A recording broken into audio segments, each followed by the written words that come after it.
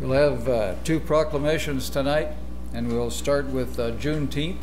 So, Sonia, if you'll come forward and bring whoever you like, please. Oh, okay. Good to hear this. I know you've got a lot here with you. So.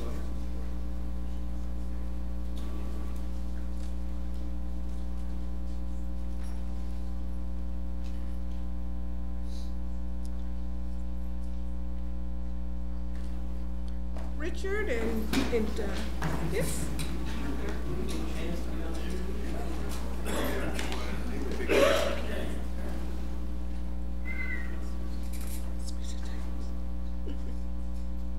We'll read the proclamation in just one moment, but I think for all of us who are behind you here, we applaud what you do every year to bring this to the city. Something of real importance, not only to the city of Manhattan, but to our nation. Something that needs to be recognized over and over, and you've just done a marvelous job at the celebration that you put on, so we appreciate that very much. Thank you. So Gary, if you can. Sure. His voice may not be able to. Bear with me. Okay. Here we go. Whereas President Abraham Lincoln signed the Emancipation Proclamation on January 1st, 1863, declaring the slaves in Confederate territory free, paving the way for the passing of the 13th Amendment, which formally abolished slavery in the United States of America. Word about the signing of the Emancipation Proclamation was delayed some 2.5 years to June 19, 1865, in reaching authorities and African Americans in the South and Southwestern United States. Whereas June 19 has a special meaning to African Americans and is called Juneteenth, combining the words June and 19th, and has been celebrated by the African American community for over 150 years. The annual Juneteenth celebration in the city of Manhattan will take place at City Park on Saturday, June 15, 2019. Whereas the theme of this year's Manhattan Juneteenth celebration is 30 years of education and celebration in honor of everyone who's worked diligently and enthusiastically and celebrated as a community. Now therefore, Michael Dodson, Mayor of the City of Manhattan, Kansas, proclaims June 15, 2019 is Juneteenth.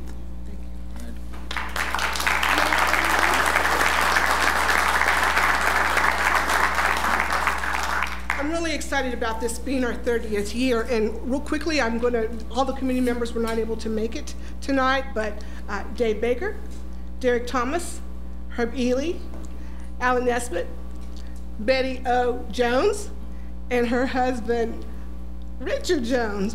But I just want to quickly say that I'm really excited, we all are, and Manhattan, the Manhattan community and the businesses have really embraced us with donations and support this year. And I think that's indicative of how important this is, like we said, to Manhattan. And the events will start Saturday night, on Friday night, excuse me, with Arts in the Park. But one of the other things that I'm excited about, I'm quite sure with our 30th celebration and with the level of musicians and Grammy Award winner Kurt Whalen being playing Friday night, tourism dollars will be coming into this community because we're getting feedback that people from Kansas City and Wichita and Topeka all over will be coming in for our event. So it'll be an exciting time for Manhattan, and I want to thank you all for allowing us to continue in the support. Thank you.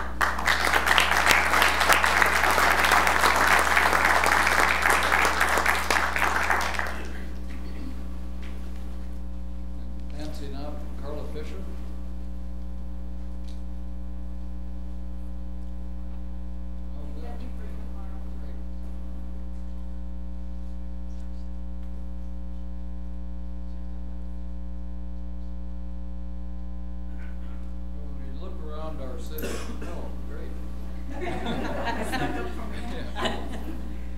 When we look around the city and see all the great things that some of these groups do, you can't overlook what PEO does.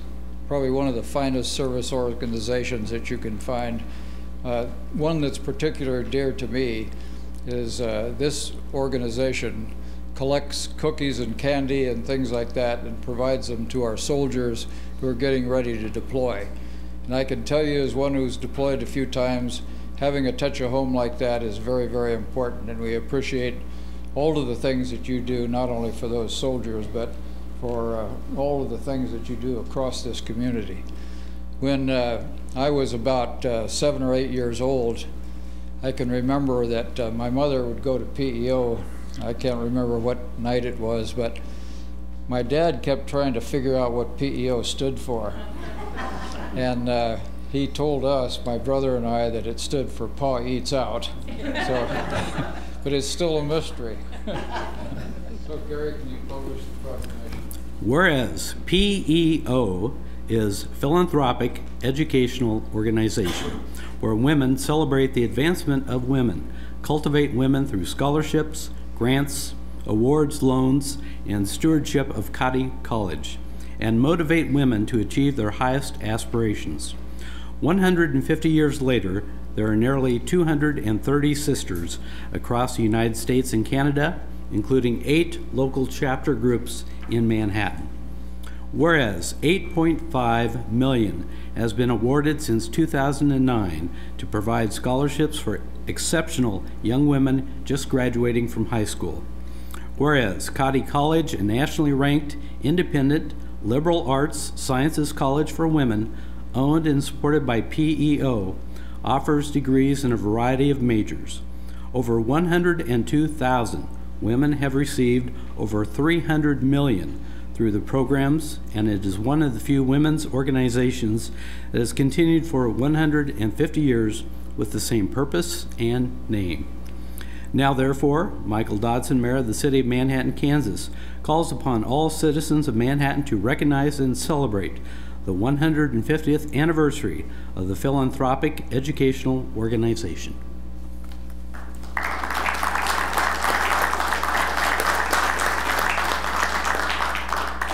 Mayor Dodson and Commissioners, thank you for helping us celebrate this 150 years. To break it down, to break what they said down locally to the Manhattan level, we have 8 local chapters who have a total of 450 members right here in town, making PEO easily the largest organization in Manhattan.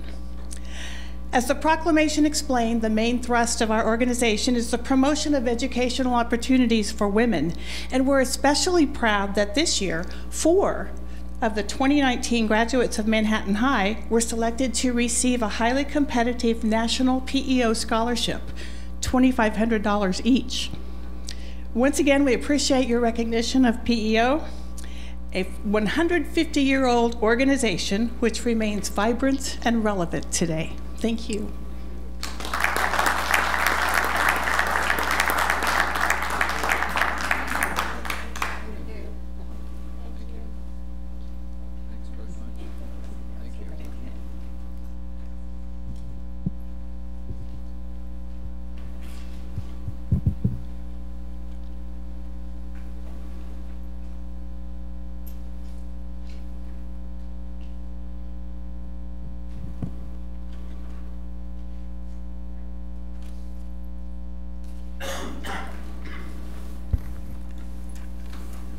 We'll now move to item number 3, which is public comment. At this time, anyone wishing to make a comment on anything that's not on any of the consent or the general agenda, please come forward. I'd like to hear from you. And if you would, please state your name, and I think there is place for you to sign there.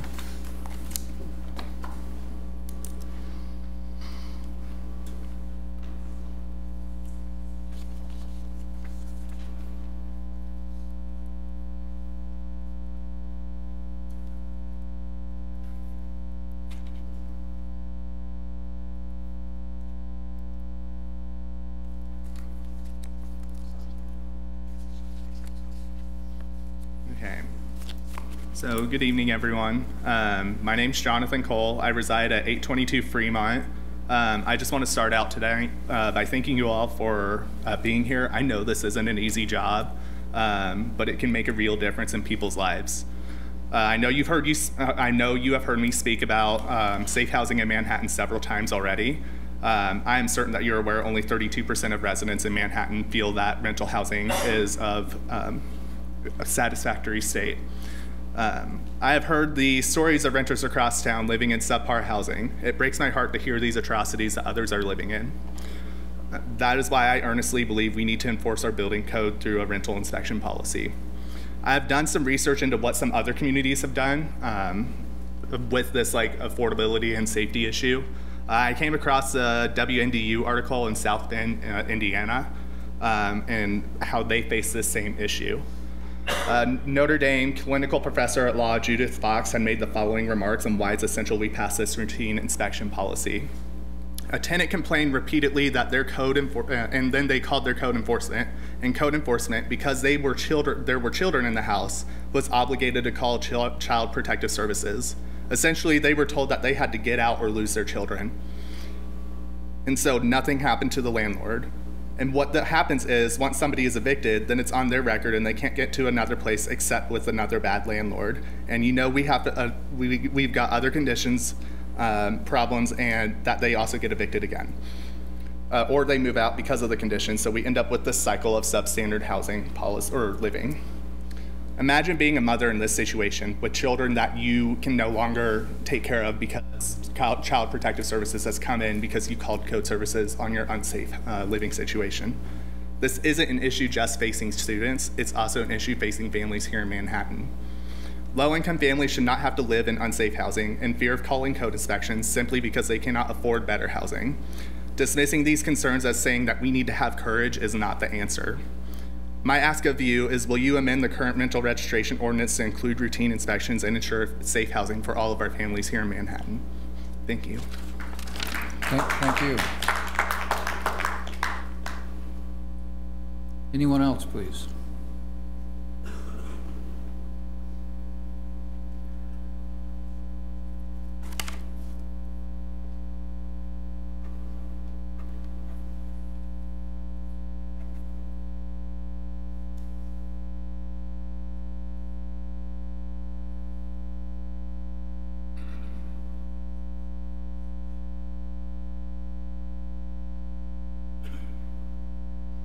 Michael Lambert. I'm the current chair of the Flint Hills Human Rights Project, and a lot of our members rent in town and have concern about rental inspections and the need for a rental inspection property. But for my own part, speaking here tonight, I think, speaking as a homeowner who lives in East Manhattan, where there's a lot of rental property, I can speak expertly on the condition of rental units in my neighborhood that continue to deteriorate, and I hate to think of what the inside conditions are like, although I do speak to some of my renter neighbors from time to time about that. I think this city would benefit greatly from a rental inspection policy. Thank you. Thank you. Anyone else, please?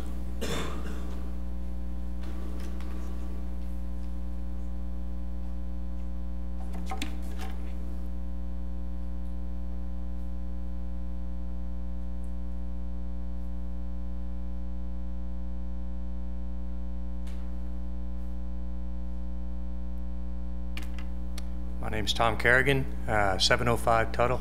I own. I'm a veteran, and I know some of you here are as well. And we don't want Manhattan to be another Junction City. I think we can do better. And so a lot of veterans are now getting out with the wars winding down, and we want to keep them coming here. So I think that it would behoove us to try to look at this program a little bit harder and maybe see what we can do to make sure that those people that come here know that they're getting the best place possible for their money. Because we do have some issues here that I think we can do better at. And everybody likes to give lip service to veterans. You guys are in a position to actually do something about it. And so that's just what I'd like to say. Thank you. Thank you. Anyone else, please?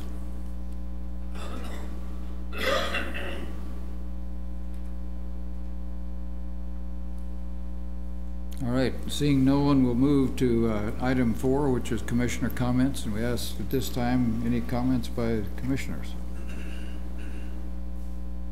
I would just say that the flood is having the flood threat is having an impact on people. I live east of Casement Road, and I would just say that our neighborhood and the folks that live there are nervous, and it's a rather unsettling to go from day to day with that threat. And so I think nerves are thin in some parts of town, and I would just encourage everyone to have some patience with each other as we await the resolution of what we're gonna have happen at Tuttle Creek, and hopefully nothing, but thanks. Yeah, so a couple things. First, I just want to remind everybody that June is LGBT Pride Month. It was created in remembrance and part of the Stonewall riots in 1969, which was not that long ago. And I just want to remind everybody that we lived in a world 50 years ago that I probably wouldn't be sitting at this dais right now.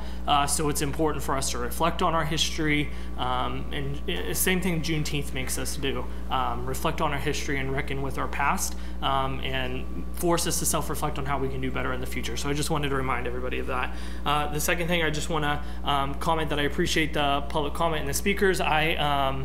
Thank you for being here. Continue to push on this issue. I have a fear that the commission is going to wiggle their way out of having an up or down vote on a rental inspection through our legislative process, and I think that would be really disappointing because it makes it harder for you to hold those elected officials accountable. But just pay attention. Cost is always big concerns, but I think it is a platitude to say that a project like that would cost too much, as we passed about $50 million worth of other projects in our community. So continue to push on the issue, and I appreciate the work that you've done. Yeah, I'll just make one comment. For anyone living in what has been billed as substandard housing, I would recommend you call, Brad Clausen, the code office, and let us do an inspection, because we have an inspection program. Just call and it'll be taken care of. And if there's any issues with landlords because of that, the city does also provide money to Kansas Legal Services, which does a great job at defending landlords. So I think there's a system in place. You can achieve everything that people wish to achieve without going to greater expense. And I've worked close with the code office, and I think those guys do an outstanding job. Okay, this being June 4th, this is the 100th anniversary for when the U.S. Congress passed the 19th Amendment. It gave the U.S. woman, granted the right to vote. So it seems June is a very important month for a variety of marginalized groups for a while. So 100 years, we're thankful that we have the right to vote, and it's extremely important that everybody does vote. I'm glad we have 8 candidates for the City Commission, and hopefully everybody gets informed on who their representation is going to be for the City of Manhattan. We make a lot of decisions, and some might make you happy and some might not make you happy, but you also are voting on judgment, not just on having them vote the way you want them to vote. So please be informed. Thank you. Just on the flood issue, I think a lot of us had an opportunity to go up and visit the Emergency Operations Center that was set up in the large hall in the fire department. They'd been operating for some time when I got up there, but having seen many military operations, I think everybody would have been proud at how this thing was done. I think the biggest thing that I saw was the representation from around the community and outside of our community, and the cooperation that happened up there. I think it's necessary to think about these emergency operations centers in the context of how much space is required, the wiring that's required, the power that's required to go in there, and then how the public is served. So if you went around that room, you saw Pat Collins and his organization, you saw the RCPD, the fire department, the public affairs offices, and the public affairs was represented from just about every organization inside the city of Manhattan and around the counties. So the exchange of information during times like this is really important. People get very, very anxious, as Linda said, and one of the things that can calm some of that anxiety is knowing some of the facts. And it's also, I think, comforting to know that we've got people up there who are watching all of the rise and fall of the inflow and the outflow and calculating downstream damage and kind of trying to look at the whole thing in its entirety to include what it does to our downstream neighbors. You've seen the pictures of what's happening in Missouri and Arkansas as a result of the flooding. The choice comes down to protecting the structures, which if you have a uncontrolled release, then you've got really some catastrophic outcomes that can occur. So as has been said, we're not out of the woods yet because big rains still come. We're making an impact on drawing the lake level down, and the intent is to get it down to about 1128, which I think is about 8 feet below the top of that dam, and give us a little bit of leeway for flood events that we really can't calculate. When the rain comes in Nebraska and northern Kansas and gets into our watershed, it just comes into Tuttle Creek Lake, so then we have to deal with it. So we need this margin of safety to hold us, because we're gonna continue to get rain events. And I think Ron has some things that he can report on that have been a result of the last several days of effort. But again, what we hope to do is get a little bit of publicity to recognize all those that were working at the Emergency Operations Center. We went on 24-hour-a-day operations for several days, and people pitched in. The Red Cross brought food up there as well as others, and so they were pretty well taken care of, but that's still stressful duty for all of them. Thank you, Mayor. You mentioned some of the elevations we're at and what the goal is. We're about 1133.66 this afternoon for the elevation of the lake, and that's gradually being drawn down. Their Corps anticipates keeping their 30,000 CFS release at least through the end of the week, and that should continue to help draw that elevation down.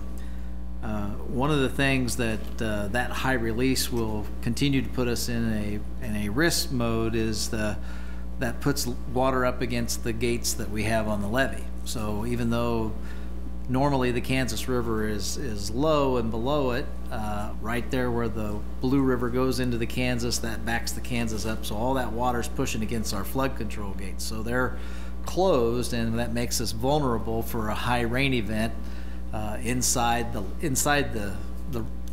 town. So that's protected by the levee. So we have several pumping stations set up to help alleviate that, and so I just want to make sure you're aware of that particular situation. The mayor mentioned the public information group that was there, and I just wanted to share some stats with the commissioners about the group that was there. We had not only public information officers from the city of Manhattan, but the police department for both K-State and RCPD, Fort Riley, Via Christi Hospital, the school district, USD 383 and USD 475, Riley County. There was just a great group of folks that did a tremendous job of staffing those telephones, the hotlines, which provided valuable information for folks. Again, that was on a 24/7 basis.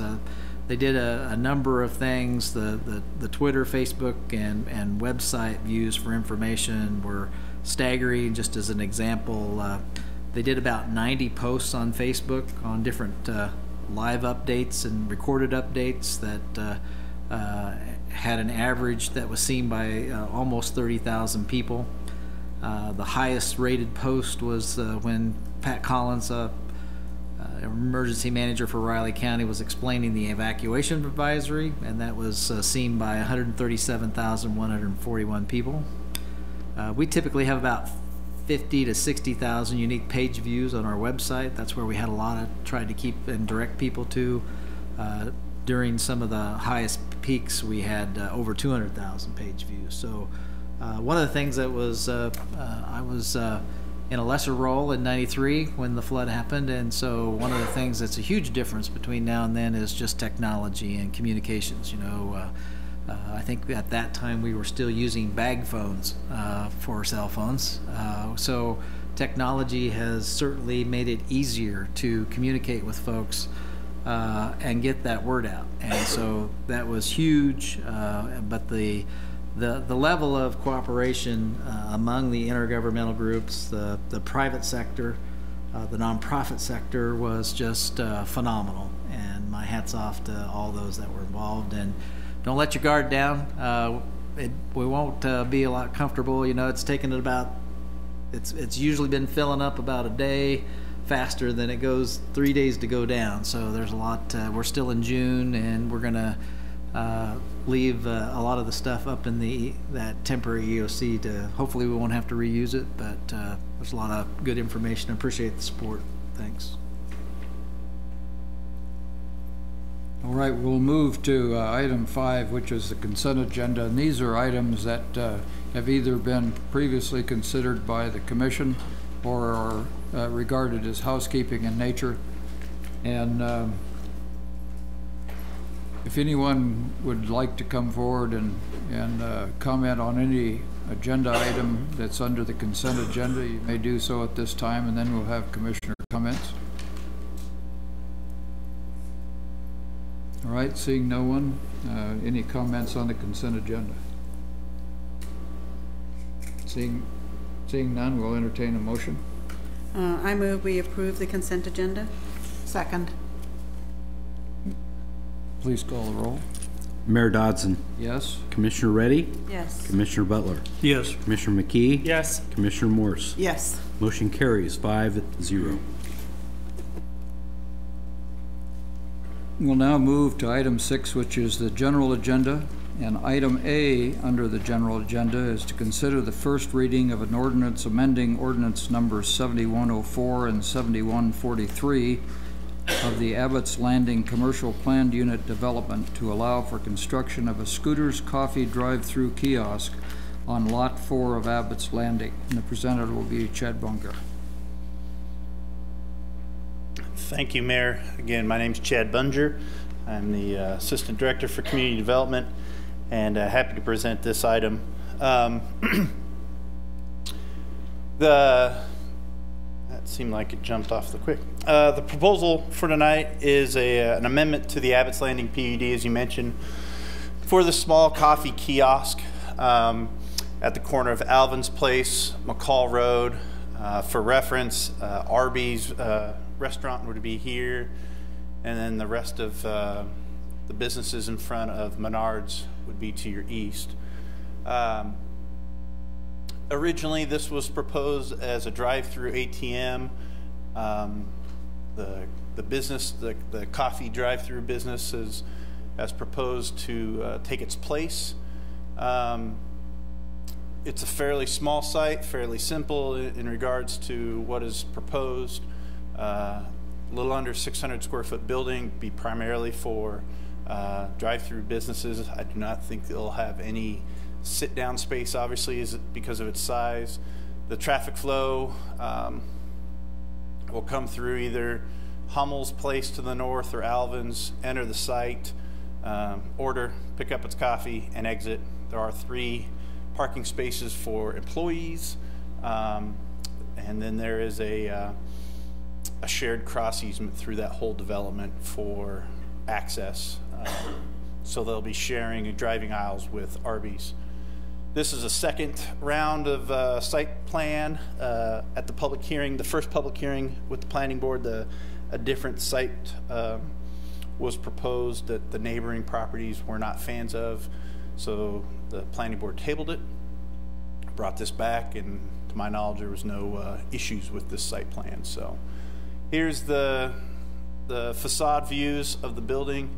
Again, nothing too extensive because of its size and its use, but it is there. And as I mentioned, the planning board saw this a few weeks ago and recommended approval of the amendment to the existing PUD ordinance for Abbott's Landing, and then amending or approving the final development plan for the site. City administration is also recommending approval. So I don't know if you have any questions that I may answer for you. I just had one quick question. Yes, sir. And I'm sorry if I'm just looking at this the wrong way, but on this graphic right here, the up and the down arrows. And when you look at the graphic that's in the packet, that's gonna border the parking lot. Is that a new road, or is it just like a, what is this? What is there? You bet. So right now, the site is a grass space, open space. This area here, the light area with the arrows pointing down, is the edge of Arby's parking lot. It's basically one lane, access lane for these stalls here. And they'll add on to it, basically join right to that parking lot and add this second width of driving aisle for that parking lot. So will there be like a curb there, or is it just going to be paved? It'll be free flowing back and forth, just abutting equal pavement. And Arby's, they didn't comment on this one? They don't have a concern with that? They did not have a concern. They do share a cross easement, so that I believe, with the exception of maybe changing up parking spaces or islands or stuff, they have to allow that free flow of access back and forth, is my understanding. Thank you. Yep. Jed, I do have a question with regard, if you would show us, just with your indicator, where the traffic comes in and where it will exit, so and then onto the street. Sure. This, and I'll maybe pull up a Google map. I thought I had a aerial display, but it didn't work. There are multiple ways to get into the site. Bear with me, please. I apologize. Let's try it this way. If you can see this, I apologize for the coloring. So McCall's here to the south, and then there's Alvin's Place and Hummel's Place. There's multiple ways you can enter. You could come through off of Hayes and, from the west down into the site, or from Alvin's.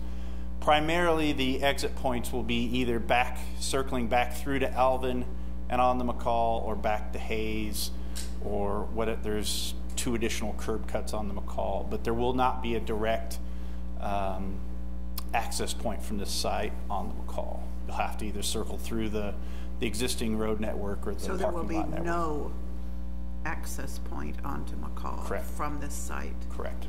Okay, because I thought I read about a right out, but that's not going to... Originally, or at one point, they had proposed the site was redrawn and the building was relocated, and there was going to be a right out on the Alvin's Place, but because of its proximity and some concerns of other issues with the site layout that the neighbors weren't fans of, they redesigned it to this. And so there's really no direct access to McCall or even Alvin's Place, which is to the immediate east. Because I had a concern about the right outs on McCall Road, and I didn't want to create another one that doesn't work. So, okay, thank you.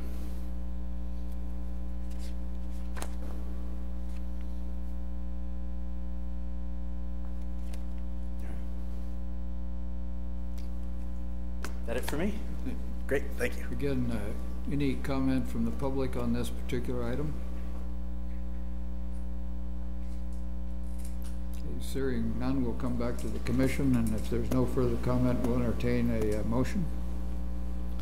Mayor, I'm excited to have a coffee location on McCall Road. I missed the old one that was there, and so it's encouraging that another one is coming. I hope that there's enough room for the stacking. We have had some issues with stacked cars in line at some of the coffee shops in town, so I don't want to set up a new issue for people on McCall Road that haven't had that. We don't have that issue now, but so I am supportive of this, and I would make a motion that, if I find it, just a second. I move that we approve the first reading of an ordinance amending ordinance numbers 7104 and 7143 for the Abbott's Landing Commercial Planned Unit Development with respect to Lot 4, Abbott's Landing, a 14,875 square foot lot located at the northwest corner of Alvin's Place and McCall Road, for the Scooters Coffee drive-through kiosk, based on the findings in the staff report and the recommendation of the Manhattan Urban Area Planning Board. Second. I would also just say that when I first started hearing about scooters, I had never heard of it before. But our Chamber of Commerce organized a trip for a busload of people to go to Lincoln, Nebraska. And there were scooters all over Lincoln. So it's a tried and true, and there are different models there even. Some are sit down, some are drive up only. So it was really informative to actually be on the bus and see all those locations. Call the roll, please. Commissioner Reddy. Yes. Commissioner Butler. Yes. Commissioner McKee. Yes. Commissioner Morse. Yes. Mayor Dodson. Yes. Motion carries 5-0.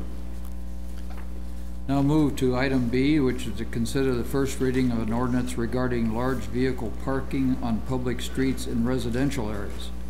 And the presenter is Dennis Marshall, Assistant City Manager. Good evening, Mayor Dodson, Mayor Pro Tem Reddy, and Commissioners. Tonight I come to you to talk about an ordinance we have on your agenda to talk about large vehicle parking in residential areas. So one of the 4 points that we want to cover with you tonight about the discussion issues is really what is the need for an ordinance in relation to some of the other parking ordinances that we currently have on the books. Talk about the definition of how we are looking at large vehicles, and really realizing that we're really just talking about overnight parking situation for large vehicles, and then also having the opportunity for some exceptions through temporary permits. And so as we begin the conversation, I want to keep in mind that really we have done a lot of work in different parking ordinances to really address or accommodate different parking needs in our community. So this is just a continuation of a lot of the efforts that you've already put in around parking ordinances in our community. Some of the existing ones that we have is the no unattended vehicles for more than 48 hours. We also have different parking laws governing some of our parking lots about people cannot park across multiple parking stalls. We also have different rules in place for landscape trailers when they're doing work in commerce across the community. Also, if you see construction trailers, dumpsters, different construction related item in the public right of way, we also have different ordinances and rules governing those, as well as one of the pictures you see here about even addressing the non-motorized vehicles, or again trailers, in our community. So this is again just an additional need that we've identified for non-motorized and motorized vehicles. So what is the need, or why are we before you tonight? A lot of concern has been raised through some complaint-based, other issues that we've seen around residential areas where we have both vehicular, pedestrian, and bicycle safety issues, particularly in those residential areas without sidewalks or without streetlights. And so one of the concerns is what is the ability for emergency response vehicles to pass through on some of our residential roads when you might have a large vehicle, or you have a large vehicle and directly across from it is another large truck or another vehicle. Also, some of our other ordinances talk about public appearance and quality of life. What do these vehicles do in our neighborhoods when we talk about quality of life issues? But also when we talk about promoting commerce, when we do have these landscape trailers, other commerce vehicles trying to get through residential space, trying to do some of their business during the day, some of them may be impeded by these large vehicles, such as RVs, which we'll talk about here. As we propose in the ordinance, we are describing or categorizing a large vehicle as any oversized motor vehicle or a combination of a motor vehicle and with a trailer that may be attached to it that exceeds 22 feet in length.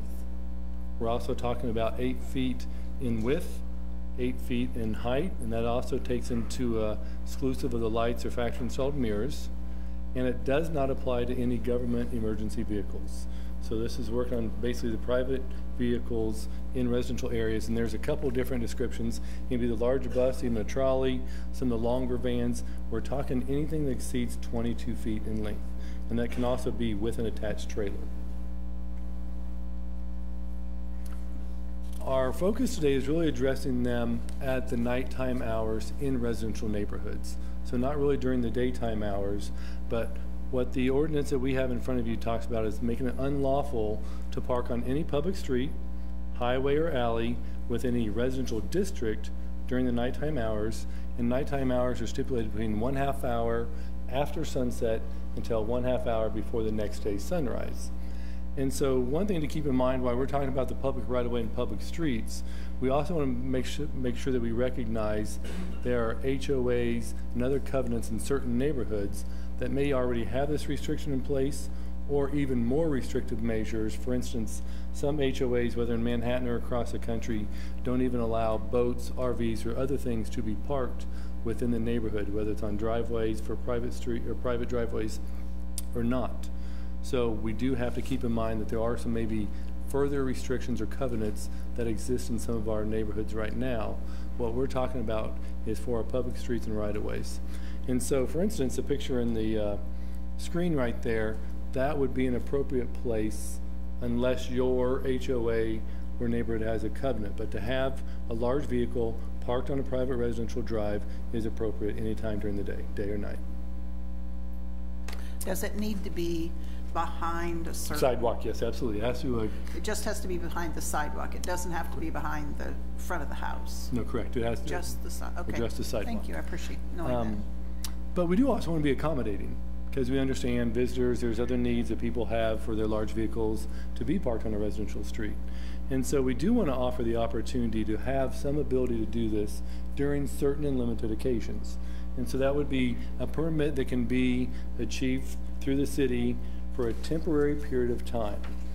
It can be usually during the day, even at nighttime, to actively load or unload passengers or merchandise or materials.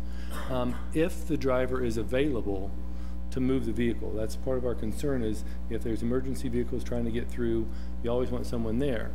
But if there is some request for an overnight need or parking, we would offer or encourage you to consider the ordinance that would allow neighbors or residents to obtain a period or a permit to park twice within a 12-month period.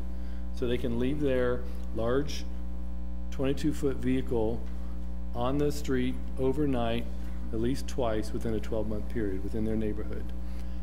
But when they're doing that, and that twice during the 12-month period, they cannot exceed 5 consecutive days for each of those 2 times. And then we would just ask that there be a $5 per day fee for the number of days, up to 5, that they would like to obtain a permit for this temporary parking.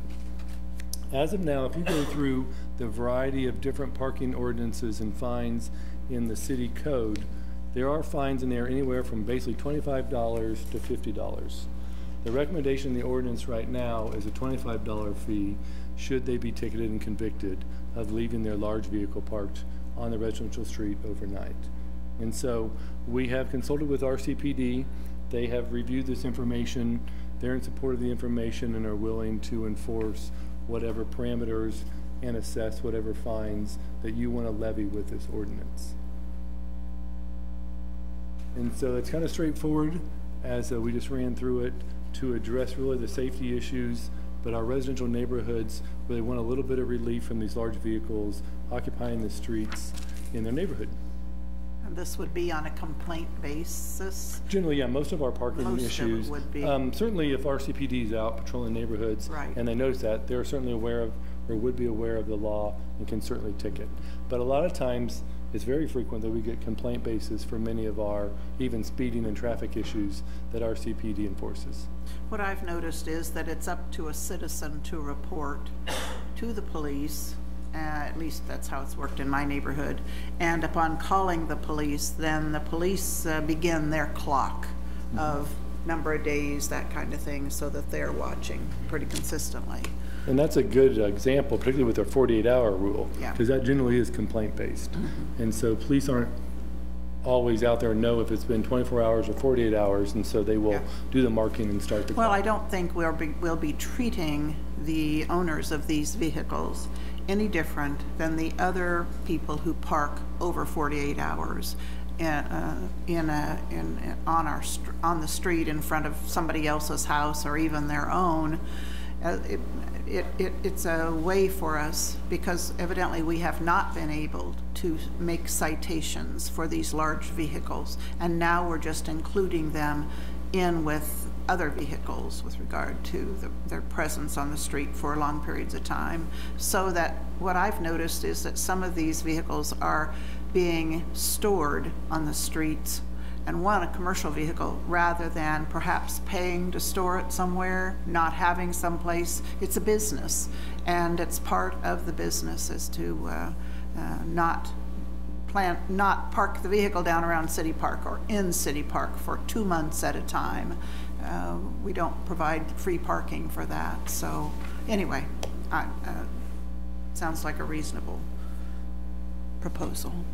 I very well could have missed it. It might have been an actual text ordinance, excuse me. I didn't see the actual process of the approval of the permit. I mean, this came up really two situations, correct me if I'm wrong, parking in places like City Park and then also parking on the street. And I was wondering if the approval process is going to be any more difficult for someone who would park their RV in City Park parking lot versus on a residential street. I think one of those scenarios the commission likes better than the other, so I was just curious if any assumptions about that are built out in the permit process. Well, I want to be very clear that this ordinance does not address parking in City Park. Oh, so that, even though that's a public... Right. As I said, this is an evolutionary process where you've taken parking and dealt with landscape trailers and other things. Now we're talking about the large vehicles. Parking in City Park will be coming at you down the road. That makes sense. So okay, yeah. Thank you. But to get to your point, actually, we did not outline what is the permitting process or how you're able to obtain a permit. It would be through the city manager's customer service office, where they come down, pay the fine, do the paperwork, and get the permit in hand. Okay. And so it's very simple and straightforward. Okay, thank you. Mm-hmm. Yeah, I have a few questions. So as I was looking through some of these things, I understand the reason for why we're doing it, because there have been some complaints about the party bus and other vehicles being parked here and there and kind of being a nuisance in those areas, in the residential areas. So as I look at this, it says, I would like to modify it. I'm not against it, but I would like to modify it. It just says it gives a 2-day limit. I think that's kind of too little, 2 days, where you can only get it for 2 days. Is that right? Or 2 permits? 2 permits in the 12-month period, but the permits can be for up to 5 days per the 2 times, so 10 days. Right. So then some of the other areas, they were giving several more than just the 2. So I don't know why we limited. Was there a problem, or why did we pick 2? 2 seems to be sufficient for the number. If people have visitors in town or whatever it may be, right. Clearly it's at your discretion. Can't we just say each time they want to do it, you can get it for a 5-day period, but they have to pay for each of those days and 5-day intervals? Because you don't know if we have, for example, if there's football games and maybe that's why people come, or if there's other reasons for why people come in a larger vehicle. So I would like to leave room for more than just the 2. I don't know what limit I would like, but I think 2 is too small. I'm not sure there even needs to be much of a limit if they have to pay for each of those things each time they're here. My other point is to the paying of the $5. So how does one go about doing that? I mean, how do you get people to know that? Because right now they're not accustomed to knowing, like, I have several neighbors that have large vehicles in front of them. I don't think twice about it. I mean, they're very neighborly, very friendly. We all get along just fine, and it's never been an eyesore for me to see something like that because it's just what's there. And being also in an agricultural community, you see a lot of large vehicles on side streets where they're not blocking any view or pedestrians or anything of that sort. So how do I would hate for them to pay $5 each time or for each day for those things. Is that the normal fee, or are there other cities in the state of Kansas that are charging $5 per day? A couple of things. So the $5 per day is just for the permit period. And as of now... So it's not for a day, it's for the permit period. But now we're saying the permit period would be 5 days, twice in a 12-month period. So it'd only be $25 max or $50 max for the 2 periods as it currently stands. If we want to extend the 2-day or 2 opportunities in a 12-month to 5 or whatever, but the $5 per day is just for the number of days they would like to have that permit. So you could do 2 days in the fall, that'd be $10. and then 2 days in the spring with a visitor here, that'd be another $10 for a total of $20. Right. What I was thinking, what I was visualizing is having it for a set number of days that they can get it, and maybe they can do this 7 to 10 times a year, but giving that fee as a nominal, very, very small amount, because we have a lot of people in our community that use large vehicles all the time, and they're doing it the right way. They're not doing it to infringe or encroach on anybody's territory, or to be a hazard or an eyesore to anybody either. They have good intentions, but I just want to make sure we address that in some format. I think the other things are all right, according to what we have and the other definitions you gave. Is there another community in the state of Kansas that's doing this? Obviously, the state is not doing anything, right? So the general statute on road ordinances or street ordinances for the state of Kansas is not specific to parking and residential or overnight. large vehicle or parking. Yeah, so the state, you're right, is silent on that. But yeah, there's a number of communities. We can look across for Kansas, but across the country. Most of them ban it, actually, altogether. There was one other city in Kansas that did a permit. Okay. Most of them ban large vehicle parking in residential districts in Kansas. Okay, in Kansas they banned. We had one community that did a permit, which we felt was a balance that we were seeking, but most just ban it. Okay, because I didn't see anything, so I wasn't sure. But when I looked at it and looked at other cities in other states, they all had something closer to what we have. They didn't ban it, and maybe that's something I just selectively overlooked or something, I don't know. But I think this is something we can work with, maybe giving them more options for parking in certain areas. We did want to be accommodating to allow the permit option. Right. Look, I don't have a problem with it. I think what drove this was people were complaining there were RVs in the residential areas. It was hazardous because somebody's going to run over some kid playing that was going to run behind it. And so the goal here is basically to get the things off the street. I mean, that's the idea behind it. Now, if somebody comes to visit you with an RV, I've got a cousin does it every once in a while, nothing stops them from parking it in my driveway. I've got 2-car wide driveways. They can park it there and I can put my car in the street. Doesn't violate anything. They don't need a permit. So there's ways that people can get around this, but this is really designed for, safety reasons and to make that, not happen. Now, my only concern is, I think maybe a $25 fine, not enough. Because what does it cost to store one? I don't know. I didn't investigate that, but it might be cheaper to pay the fine than pay for a place to park it. And so, I've always thought our parking fines are too low anyway, because they're not comparable to what K-State has. And if you want to change behavior, you got to make it more painful. So my only concern would be I would raise the fine. I understand about parking it in your driveway. There are a lot of people that don't have driveways, or the ones that do and have a garage. Some of them use that I have a neighbor that stores stuff in their garage and parks on their driveway and has a large vehicle outside by the curb. So they use it for a variety of reasons. So I'm not against what you're saying, but I think there are reasons why people have it not on their driveway.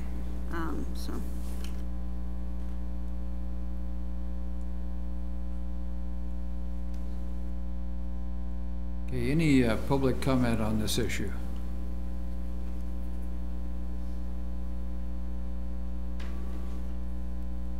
All right, seeing none, back to the commission for any further comment.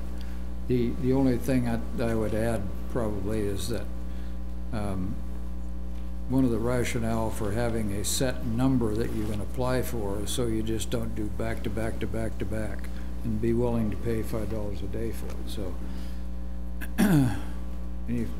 yeah, the only one other thing I would add is when areas that I have seen before, some streets with the different varying widths of streets in Manhattan, think about an RV parked on like Vatier or Thurston or Raton, one of those streets. Like, it's hard enough to get through those streets as it is, let alone if an RV is parked on it.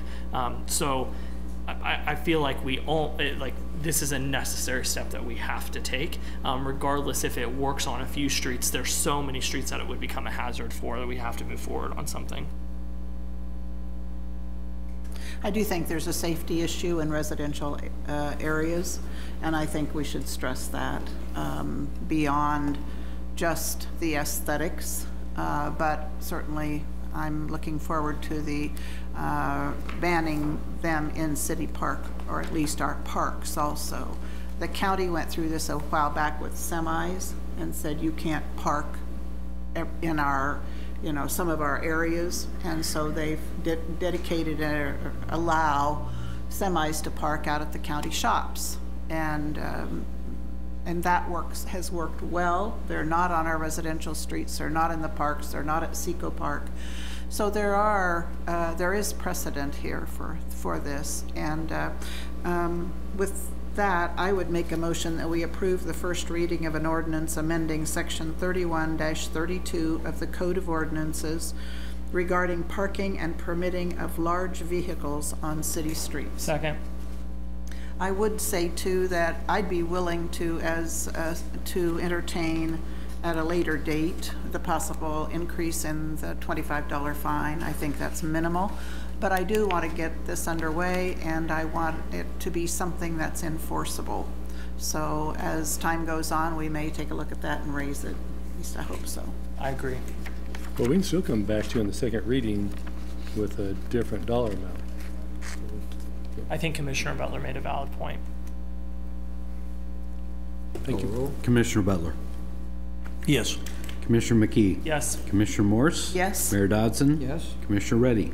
Yes. Motion carries 5-0. We'll now move to item C. Item C is to consider the first reading of ordinances adopting the 2018 International Codes and the 2017 National Electrical Code and updates to licensing and demolition ordinances. This will be presented by Brad Clausen, Assistant Chief, Risk Reduction and Code Services. Thank you, Mayor, Commissioners. I'm going to kick this item off tonight. I'm going to actually have some of my staff do the bulk of the presentation, but if you'll bear with me, I'll just make a few comments up front. This is an item we bring before you once about every 3 years. That's how often the codes are updated nationally, and this will be my 10th time going through this process, and I hope over that time, I think we've improved this process and hopefully made it as good as we can, as smooth as we can, and refine that process over all those years. This current process, we started about this time last year with staff review of all the code changes. We spend a lot of time going through all of those code books and determining what the changes are, but I will tell you that I don't think that this process would go as smoothly as it did without the assistance of a lot of groups and individuals. I'd like to recognize some of those that are here tonight. Mr. Brad Hartenstein, who's the Executive Officer with Flint Hills Area Builders Association. Brad and his folks are excellent to work with. They help us with our continuing ed classes, and so appreciate all that he does. Mr. Garrick Baker. Garrick's the incoming president with the Flint Hills chapter of the American Institute of Architects. I had to make sure I got that right, and appreciate their work as well. Representing a couple of our city boards tonight that go through this process, David Stevenson. David works with Central Mechanical Construction, and he's on our Code Appeals Board. And then also Mr. Bill Muir. Bill's the chairman of our Housing Appeals Board, and that's the board that hears appeals to our property maintenance code. So many thanks to those folks for being here and being a part of this process and spending many hours in helping us get this done. I want to introduce now a couple of my staff who are here tonight. Deputy Fire Marshal Ryan Courtright will be doing our presentation tonight. And then also Deputy Building Official Darren Emery is here with us as well. And Darren and I and Ryan will all be here for questions if you should have as soon as the presentation's over. So thank you.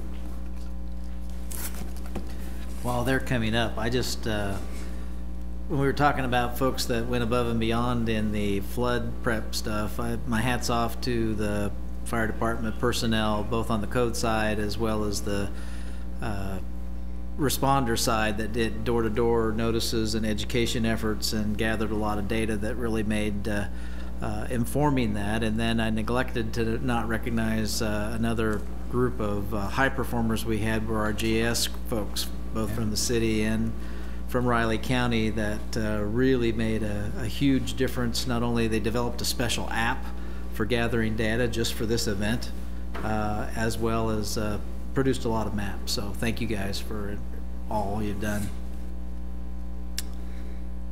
Good evening, Commissioners. My name is Ryan Courtwright. I'm the Deputy Fire Marshal at the Fire Department.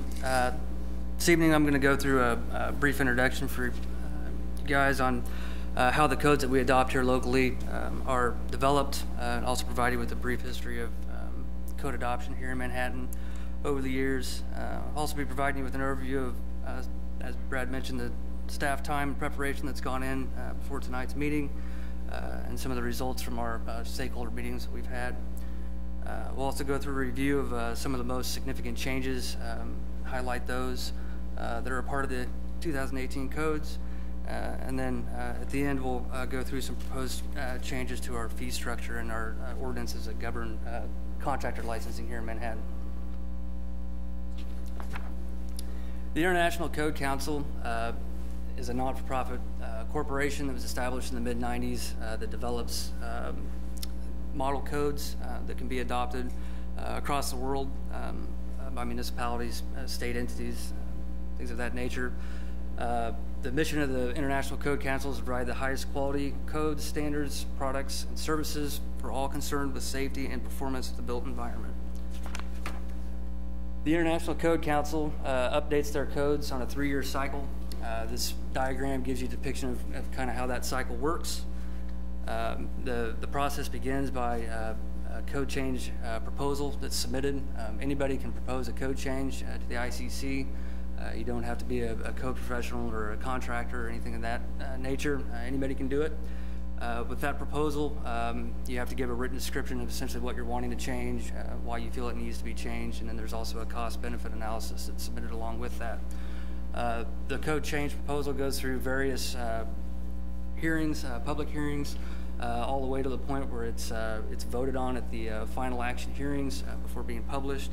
Assistant Chief Clausen and I had the opportunity to attend a final action hearing a couple years ago and actually vote on some of the items we're going to talk about tonight. So, brief history of the code adoption here in Manhattan.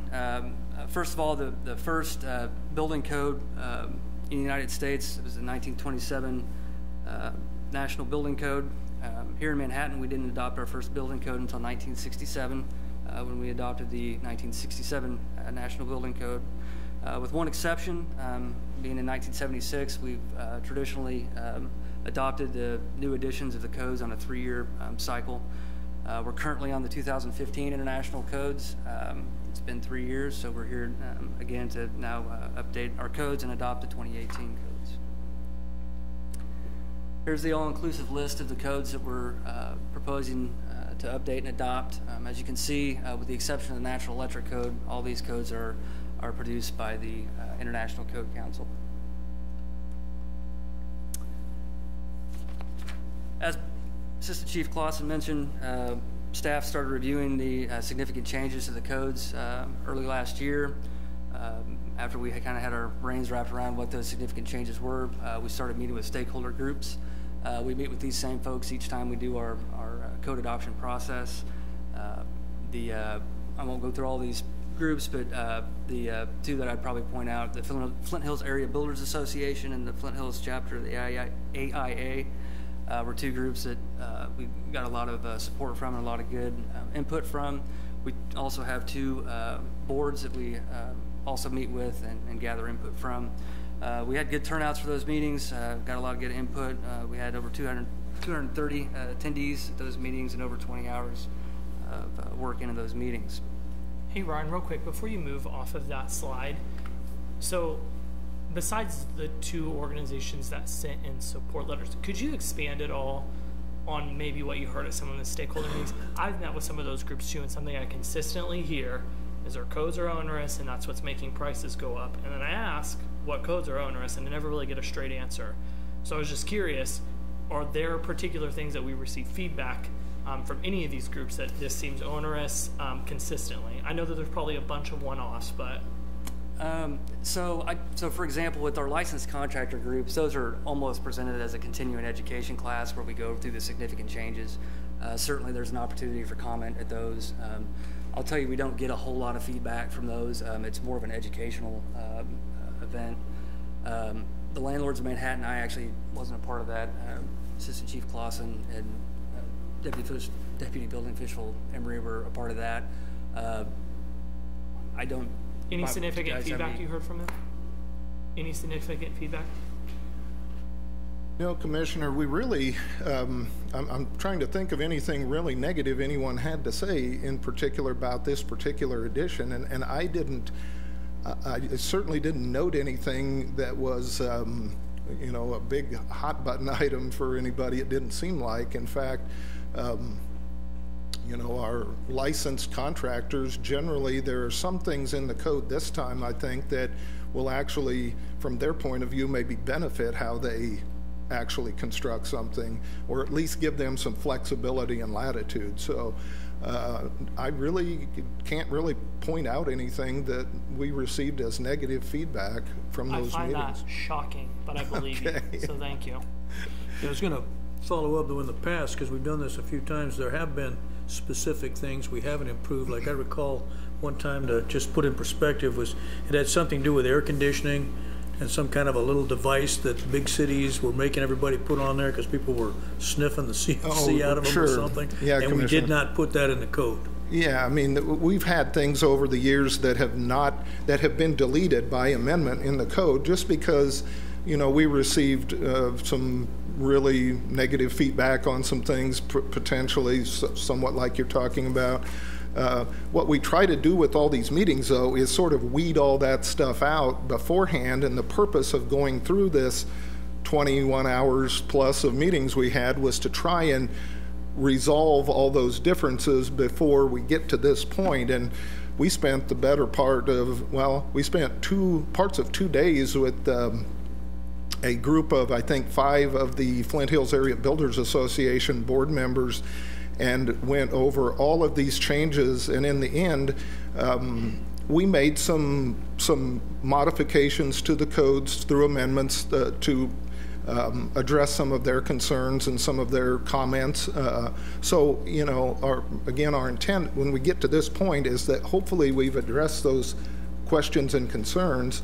And it's one other thing I'd point out. It's interesting that once in a while, our Code Appeals Board, for instance, the last code that we adopted, they actually added an item that was more stringent than the code. They asked us to amend the code to make something more restrictive than is currently in there. They just felt that it was something that was important. So, you know, as odd as that sounds, once in a while we'll actually get feedback from contractors that actually moves the code in a more restrictive fashion. So we get comments on both sides, though, of that issue.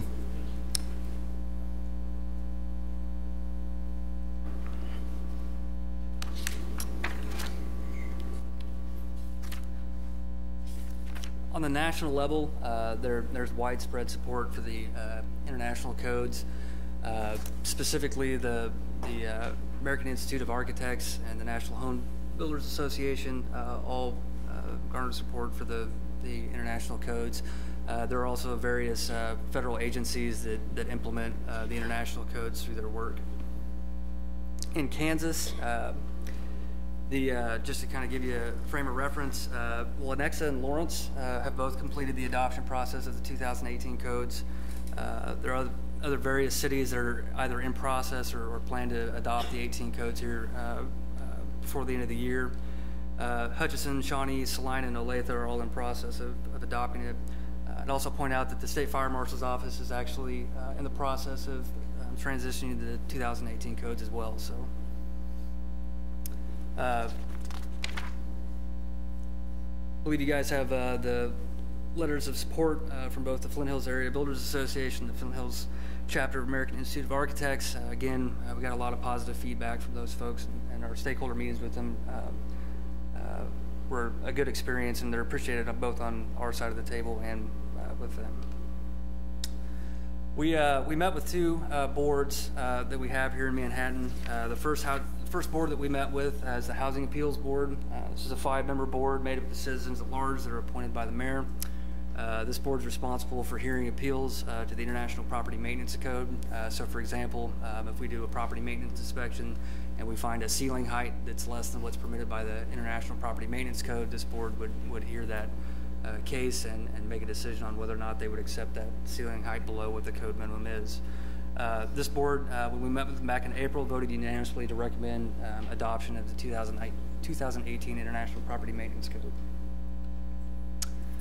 Second board that we met with is the Code Appeals Board. This is a 9-member board. It's made up of licensed contractors, licensed trade persons, professional engineer, and this board is also appointed by the mayor. This board hears issues regarding construction codes and licensing.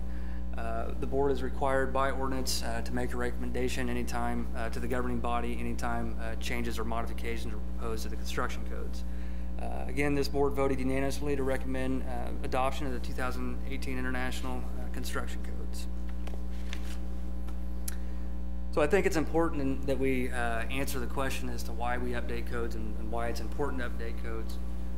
The fact of the matter is the average person spends nearly 90% of their time in the built environment.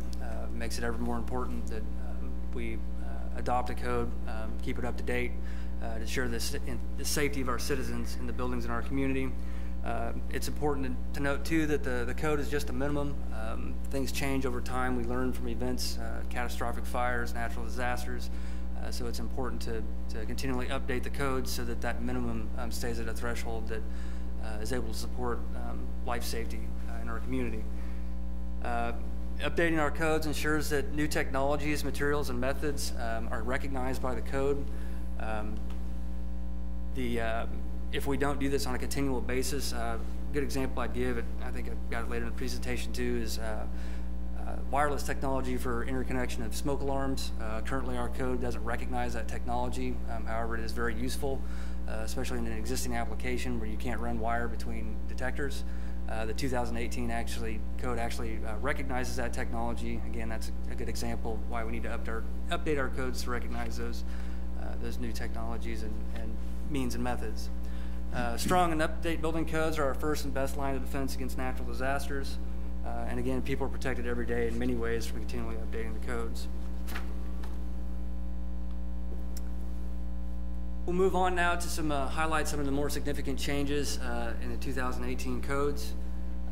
First thing we'll start off with is a prohibition for charcoal grills on combustible decks and balconies. In apartment settings is specifically what we're talking about. Kind of give you some backstory. The International Fire Code has always had a strict prohibition against grills being used on combustible decks and balconies. The first edition of the International Fire Code was a 2000 edition. We adopted that here in Manhattan in 2001. At that time, the governing body elected to amend that section out of the code, and we've done so with every other adoption since then. So currently here in Manhattan, it's perfectly legal to operate a grill on a combustible deck or balcony.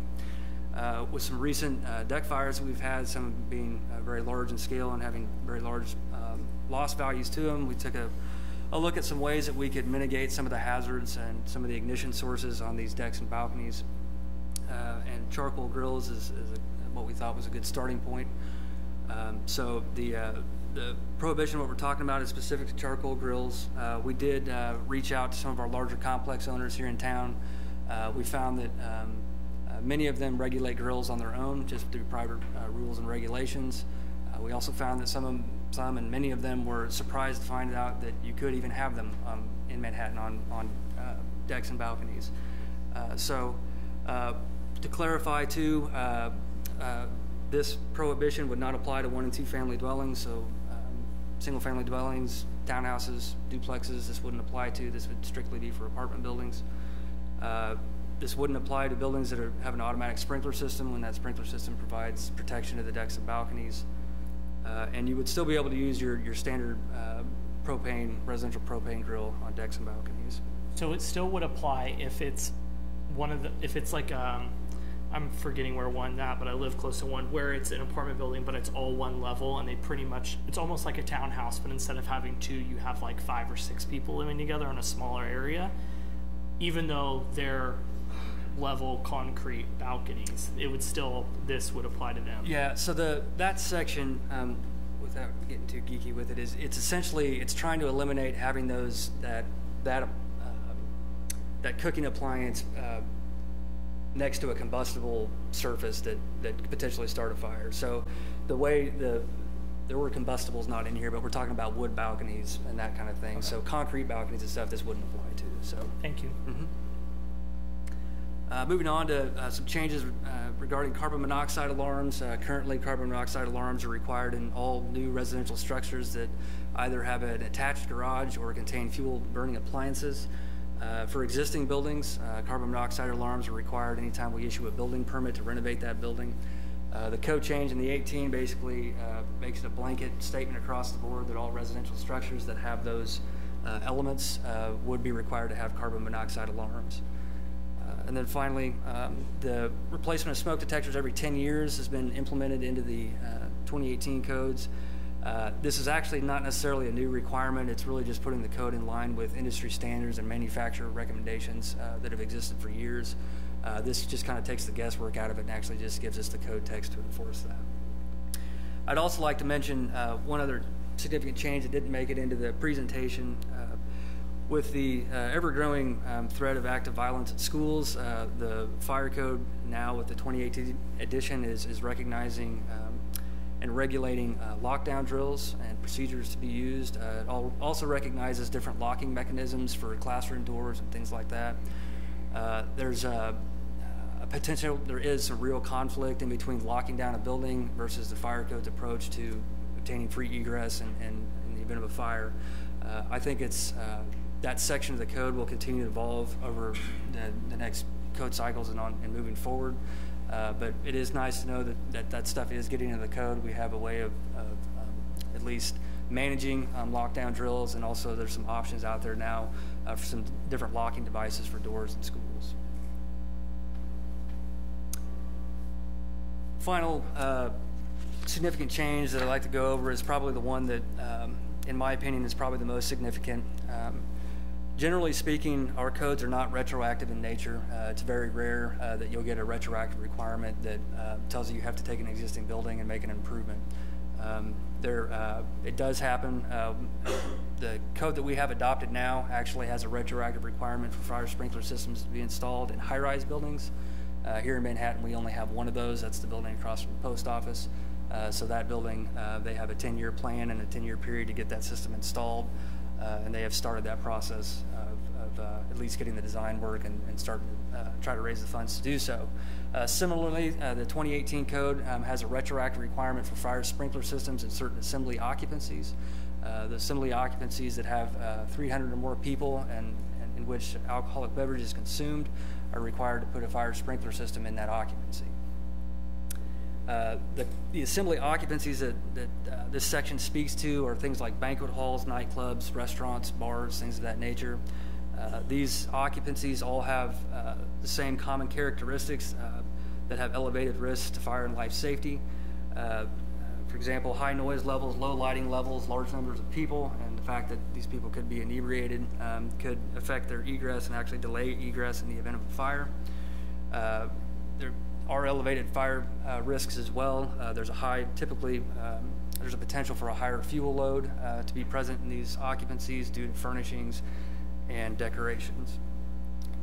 When we took a look at this section, our staff identified 5 occupancies or 5 buildings here in the community that would be affected by this requirement. Those include the Houston Street Ballroom, Wareham Opera House, Eagles Club, American Legion, R.C. McGraw's, and the Blue Hills Room. I was hopeful that we might have some of the representatives of those properties here tonight, but I'm not sure if we do. The little bit of background behind this section making it into the code.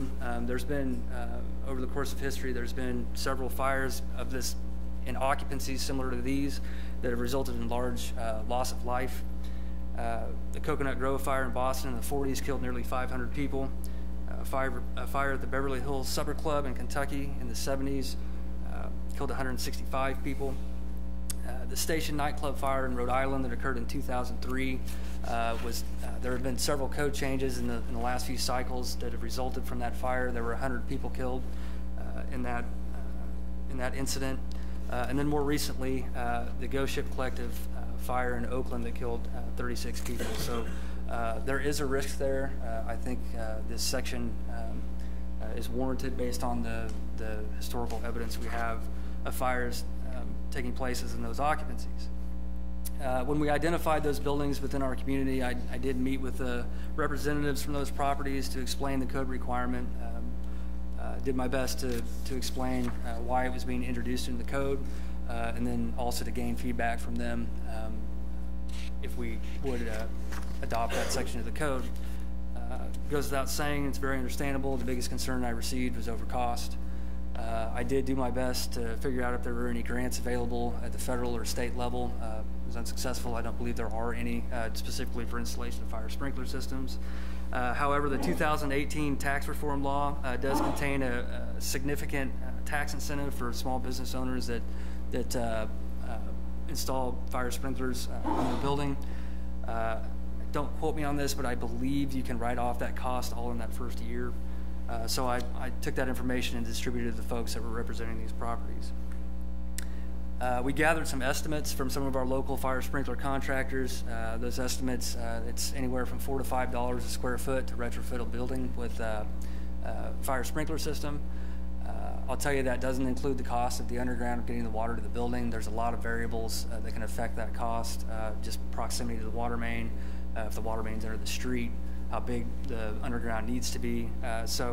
But we did get some estimates that the cost of that underground can be upwards of $7,000 to get done. So there is certainly significant cost to getting this accomplished. Understanding that, we're proposing an effective date for this specific section of January 1 of 2025. That would give folks 5 years to raise the funds, get the design work done, and get the systems installed. This kind of mimics, as I mentioned earlier, the requirement for high-rise buildings. Basically sets a date by which it needs to be completed. Reached out to some other cities that have adopted this section of the code just to see what they did with time frame wise. The way the section is really written now, it would take effect immediately when you adopted it, which is not practical at all. Lawrence has adopted this section of the code. They gave a 2-year window to get that accomplished. And Olathe hasn't adopted it yet, but they're in the process and they're proposing a 1-year window. Certainly we're sensitive to that cost and just the logistics of getting the systems installed in some of these buildings. So that's why we're proposing essentially a 5-year period to get that accomplished. I'd also point out that the government body does have the ability to alter that effective date if desired, or to alter the section entirely in between first and second readings. It's always nice to point out that code changes, some of them, as mentioned on the last one, do result in some expense, but there are changes that occur with every code cycle that actually may provide a reduction in cost. One specific change in the International Mechanical Code, they've refined the definition of what commercial cooking operations are, what that means. Commercial cooking establishments have to have very expensive exhaust hoods put over the cooking equipment. So when we define what commercial cooking is or is not, that can greatly affect whether or not those hoods need to be installed. So I think that definition now will better equip us to evaluate those situations and may result in us not installing those hoods when, by definition in the mechanical code, it's not necessary. Question. Yes, ma'am. So one of the local examples was that the state fire marshal came through and required a range hood, was the story I heard. So how does that work? You wouldn't require it with the building code, but the state fire marshal would? Well, so we have a memorandum of understanding with the state fire marshal's office that we do the inspections on behalf of the state fire marshal for a laundry list of uses within the community. So theoretically, they should not be coming in and doing that. We've clarified with the state fire marshal's office that we use our adopted code when we do those, and we don't use the state's adopted code to do that. So I know that's happened in the past. That's part of the reason why we want to we want to do those inspections. We don't want two different entities in there telling people two different things to do. So generally speaking, that shouldn't happen unless it's a facility that we don't do the inspections on. The hospital is a good example. That's one that we don't do the Thinking inspections of the senior center. we would, I think, theoretically still do that one. That would be on our list. So. Can I jump in? That was actually our own inspection. And it was based on when they were remodeling it, that we said that had to go to that. So what the state fire marshal wasn't involved with that. That was actually There's apparently a backstory. I did Maybe that. It was before the remodel. There was an issue back in history. Okay, thank you. You bet. Food waste grinders, commonly what we would call a garbage disposal. Again, in those commercial kitchen applications, if you're producing grease-laden waste, you have to have a grease interceptor installed so that your waste goes through that interceptor before entering the city's sanitary sewer. The code no longer requires a sink that has a food waste grinder on it to drain through that grease interceptor.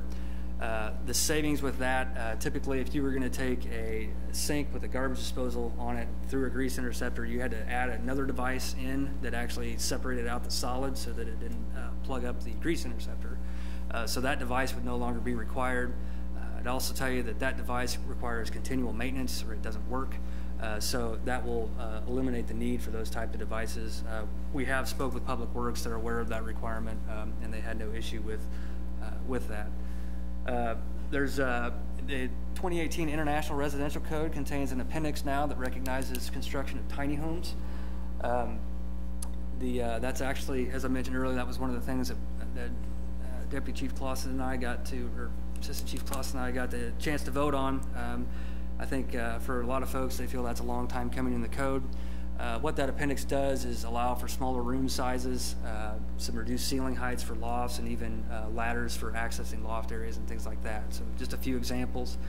I will tell you that it still requires those homes to be site-built and put on a foundation, so it wouldn't recognize anything on wheels that was brought in or something that was built off-site and brought in. I will caution you, it probably does not permit everything you've seen on TV, so just keep that in mind. And then finally, as I mentioned earlier, there's always new materials and methods that hit the market every year. Generally speaking, that gives more options and can generally drive the cost of construction down. So again, just recognizing those new materials may reduce the cost over the long run. All right, so moving kind of out into the nuts and bolts of the codes themselves, we also took this opportunity to look at some of our fees that we assess in our operations. First, our miscellaneous permit fees, we're proposing an increase from $15 to $25. Those permits would include electrical permits, plumbing permits, mechanical permits. So for example, if you got a new water heater or a new furnace, this would be the type of permit we would issue and do the inspections with. What we found is that $15 fee, which has been there since 1997, doesn't recoup the costs of actually needing to perform the services we perform for those permits. So we're proposing to raise that fee to $25. Very commonly with construction projects, as we start nearing the point of final inspection, we have occupants that are very eager to get in their building. Oftentimes there's timelines for stores when they need to open, things like that. When we do our final inspection, it's very common that you'll have a few items that aren't completed, but they're not life safety oriented. In those cases, we still want them to complete those items, but we issue what's called a temporary certificate of occupancy to allow them to occupy the building for a duration of time. After that duration of time is up, or before then, we'll go out, re-inspect, and if those items are all taken care of, we'll go ahead and close the permit out and issue the full certificate of occupancy. What we run into, there are times when we go back out and those things are still not done. There's times when we'll go out 2 or 3 times and stuff still won't be done. So the problem with that is not only it's taking the staff time to continually go to those sites, but it's also taking that staff away from inspections that are ready that we could be doing if they weren't tied up with those rechecks. We broached this topic with the Flint Hills Area Builders Association. The fees that you see there were a direct result of that meeting. And then when we met with the Code Appeals Board here last month, they were supportive of those fees as well. So it would be $250 if we have to reissue that temporary certificate of occupancy. If we have to come back and do it again, each one of those would be $500. So certainly these fees are meant to be a deterrent from that process just continuing to unfold. So finally, plan review fees. We receive a lot of calls from out-of-town designers and contractors. Plan review fees are very common across the United States. Essentially what that is when you apply for a building permit, you pay a fee up front to have the plan review done, and then there would be another fee that you would pay when you actually issue the building permit. What we're proposing to do actually isn't raising any fees, it's just managing on how we collect those fees. Essentially what we would want, what we're proposing is that 30% of the building permit fee would be paid up front, and then once the plan review was done and the permit was ready to be issued, the remaining balance of that permit fee would be paid and the permit be issued. What we've ran against from time to time is that we'll spend several hours doing the review for projects that never come to fruition. So this 30% would recoup some of that cost if we have a project that went all the way through the review but never got permitted. So again, this doesn't raise any fees. It simply just handles how we collect those fees. I would mention too that we did check around with cities in the area. Wichita, Emporia, Salina, Lawrence, Hutchinson, Junction City, and Topeka. We checked with. Of those groups, Emporia is the only one that doesn't charge plan review fees, and there are several of those cities that actually charge a plan review fee on top of what their building permit fee is. So again, we're not electing to do that. Our fee is essentially staying the same. It's just on how it's being collected. We do have some proposed changes to our ordinances that govern contractor licensing here in Manhattan. To start off with, we're proposing actually 2 new licensing categories. The first being demolition contractors. Essentially, just like it sounds, this would be a license that's issued to an individual or an entity to demolish structures in the city. It's worth noting too that on that, within that ordinance, we've also made an addition that if you're going to demolish a house and remove the basement, and that excavation in doing so is deeper than 36 inches, that we have to have compaction reports for the fill material that goes back in. That ensures that that site is buildable when somebody would come back to redevelop on the site. I'd also note too that licensed contractors would still have the ability to do demolition work. They wouldn't have to obtain a second license as a demolition contractor. The second licensing category is for fireplace installers. We have there are companies out there that's all they do is install fireplaces. The way our ordinance reads now, that work would have to be done by a licensed mechanical contractor. We recognize that it doesn't take all of the knowledge and expertise of a mechanical contractor to install fireplaces. It's a very acute, has a pretty small set of guidelines out of the code that need to be followed. So we did find out that there's a current certification that's available through the National Fireplace Institute that we could use, will use as our certification guidelines. It would essentially require those folks to get licensed, have a valid certification through that organization, and then they'd be free to do that work. Again, a mechanical contractor could still do that work. They wouldn't have to obtain a separate license to install fireplaces. So. Then finally, we're proposing to make a change to our ordinance regulating general contractors. We're proposing to add a requirement for continuing ed hours for recertification. Those licenses are renewed every 2 years, and so we've set forth minimum continuing ed hours that would need to be submitted along with the application to renew the license. This essentially puts general contractors in line with the rest of our contractors, so our mechanical contractors, electricians, plumbers. They all have to have continuing ed hours, so this would put our general contractors in line with those folks. I will tell you that our office does provide continuing education opportunities throughout the year. This is kind of a win-win. This keeps us in contact with and keeps us engaged with the contractor community, and this also gives them the ability to gain continuing ed hours. So that exists and will continue as well. We're proposing an effective date. We've done this, I believe, the last 2 code cycles of making an effective date of January 1 of the following year when we approved the code adoption. This gives people time to prepare for some of the changes, to further educate themselves, and to make for a smoother transition to that code. So with the exception of the fire sprinkler effective date that I mentioned that was 2025, the rest of the codes are proposed to take effect in 2020. Be happy happy to answer any questions if there's any. Yes, I have a couple of questions.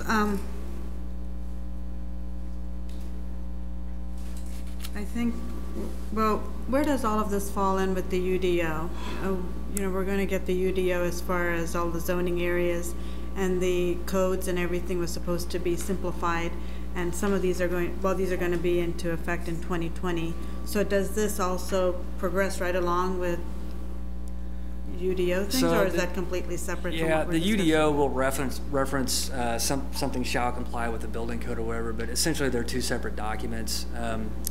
If we have definitions that fall between the two, so if we have a definition in our building code and it also exists in the zoning ordinances, we try to make sure that those two jive so that there's no conflict. But all being said, they're completely separate. So. Because it was supposed to kind of simplify some of those things, is what I was thinking. You talked about the major significant cost to businesses, and that's why we're not doing some of those fire codes until 2025. Mm-hmm. I think that's a reasonable compromise on ours, as well as the 5 establishments that you mentioned. If they don't comply within that 2025 frame, what happens? Is there a fee, or is there, what is? There's different ways that can be handled. So I would tell you that my intention would be that we would stay in contact with those folks. It'd probably just be a yearly reminder on my calendar to touch base with them and see what progress they've made. I don't expect that some of these people are just going to jump all over this right away. So, but certainly when we start getting into that last year, if nothing's been accomplished, that contact's going to increase.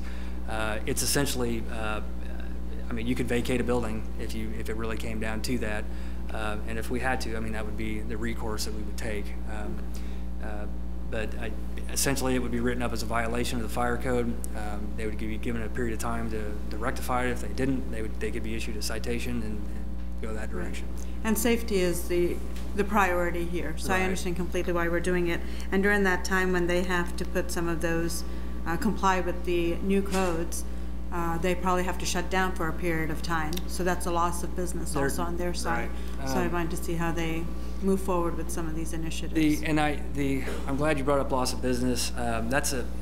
That's one of the hidden costs that people don't consider when they have a fire too, is loss of business. Right. So there's going to be a loss of business to put the system in, but I think that outweighs the loss of business if you had a fire and possibly closed permanently. So exactly. No, I think safety is first. You talked about the lockdown drills in schools. I know some of the modifications we've made at Ogden and some of the other, all of the schools at USD 383 is making sure you can lock from the inside as well as from the outside. And some of those classrooms have doors where you can vacate a room from the inside without having to go through a hallway. Right. So I know all of those are coming. And all of those are extremely costly as well. And I think that's some of the things the USD 383 looked into when they made the bond initiative that went forward for some of those. The changes that they've incorporated into the code are useful for new buildings. Right. The challenge is what do you do with door hardware in an existing building? And I can't tell you that the fire code with these updates is addressing that, but it certainly is at least beginning that conversation and moving in that direction. So yeah, no, I think it's going in the right direction.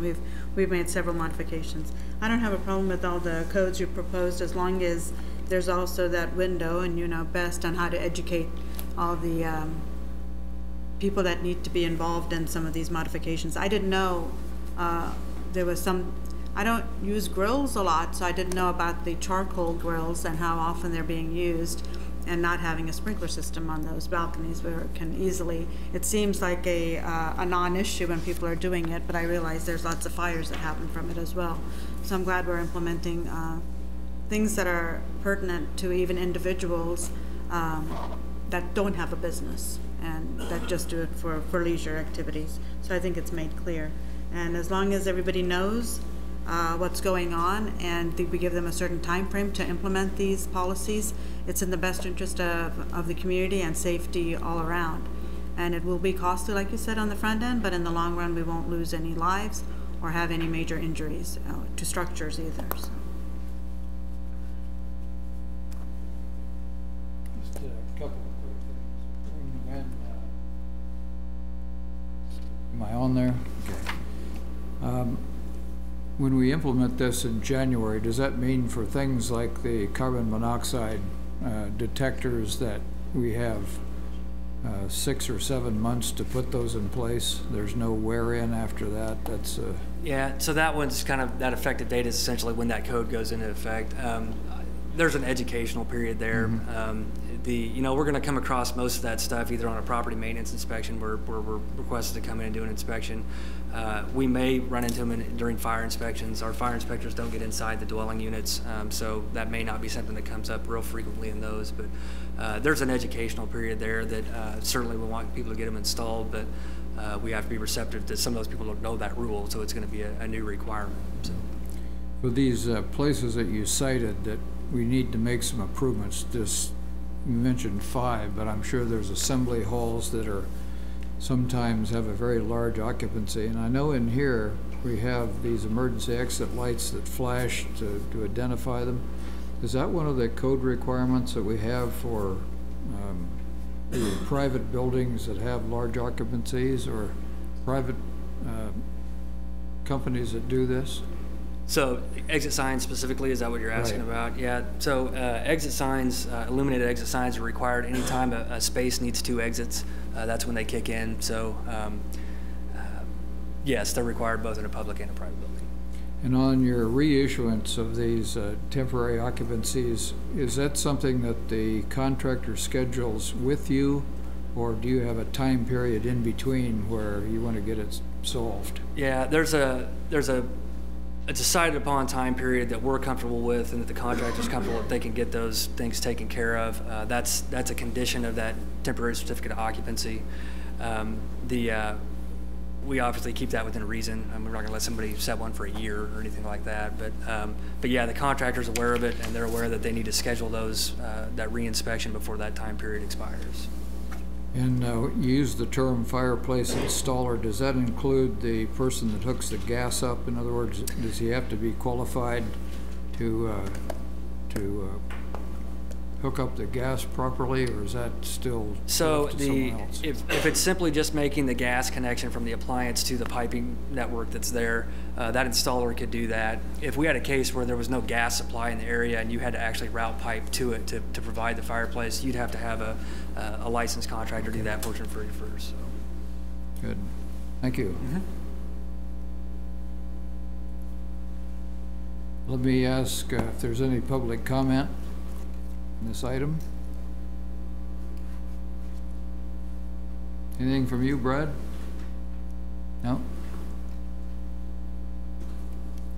All right. Close public comment and come back to the commission. If no further discussion, we can have a motion. I'll just make one, just a quick comment. So first, thank you for the thorough explanation of all of this. I've spent more time in the last 2 years looking at codes and discussing codes than I had originally planned. And I'm not a builder and I'm not a contractor, so sometimes it doesn't always make sense. So I appreciate you explaining those. In terms of all the proposals that are in here, the standard that I have used is if there is a good argument that this is good for life and safety and mitigates risk, then it should be included. That's a standard that the public is okay with. In many other private industries, I think of something like airlines. Anytime an unfortunate event happens and a safety improvement is identified, there's never a question that Boeing and Airbus are going to have to make those safety improvements, period. It always happens.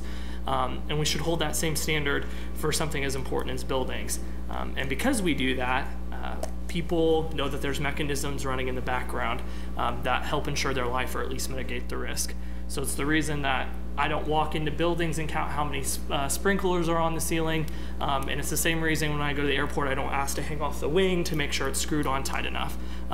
Because we're supposed to be ensuring that those things are done properly. So I appreciate the explanation of all of this and the work that you did to put this together. Thank you. Yeah. I too appreciate the time you've spent with those in the community that work in the building and trades area, because they have to know when they're in the middle of building what the requirements are, so that when you come, you don't have to reject anything. That's the general idea. I am supportive also of the I guess the 5-year implementation of the sprinklers for large buildings that hold over 300 people. I think I look at some of those buildings and think that they could not afford it in 6 months, and at least this way they can save some money over time and implement it in a way that's meaningful, and we will be as a community making progress with regard moving forward towards safety. And we don't want a disaster like some of those other communities have had. So I support what you're proposing. Thank you. So, no, I'm in support of these as well. I'm glad we're having some fees also to take care of some of those charges for our staff time that goes into some of these things.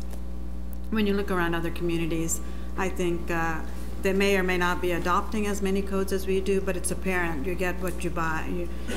You pay for what you get is what you pay for, is what I'm trying to say.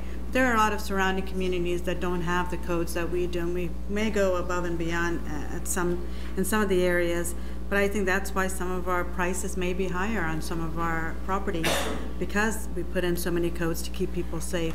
And when you look in some other regions, you can tell the difference between some of their housing or some of their buildings than you do in Manhattan. So I'm glad we're doing what we're doing, and I'm glad of the community effort and the stakeholders that were at the table to help make these decisions as well. Okay, I'll make the motion. We approve first reading of ordinances adopting the 2018 editions of the International Code Package and the 2017 National Electrical Code, and amending sections of the Code of Ordinances, City of Manhattan, Kansas, relating to the licensing and fees of contractors and demolition of structures. Second. Call the roll. Commissioner McKee? Yes.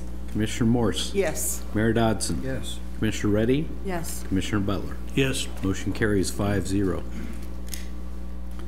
We'll now move to item D. Item D is to consider a resolution number 060419D, calling for a special question election regarding a general purpose permanent sales tax increase of 0.3%.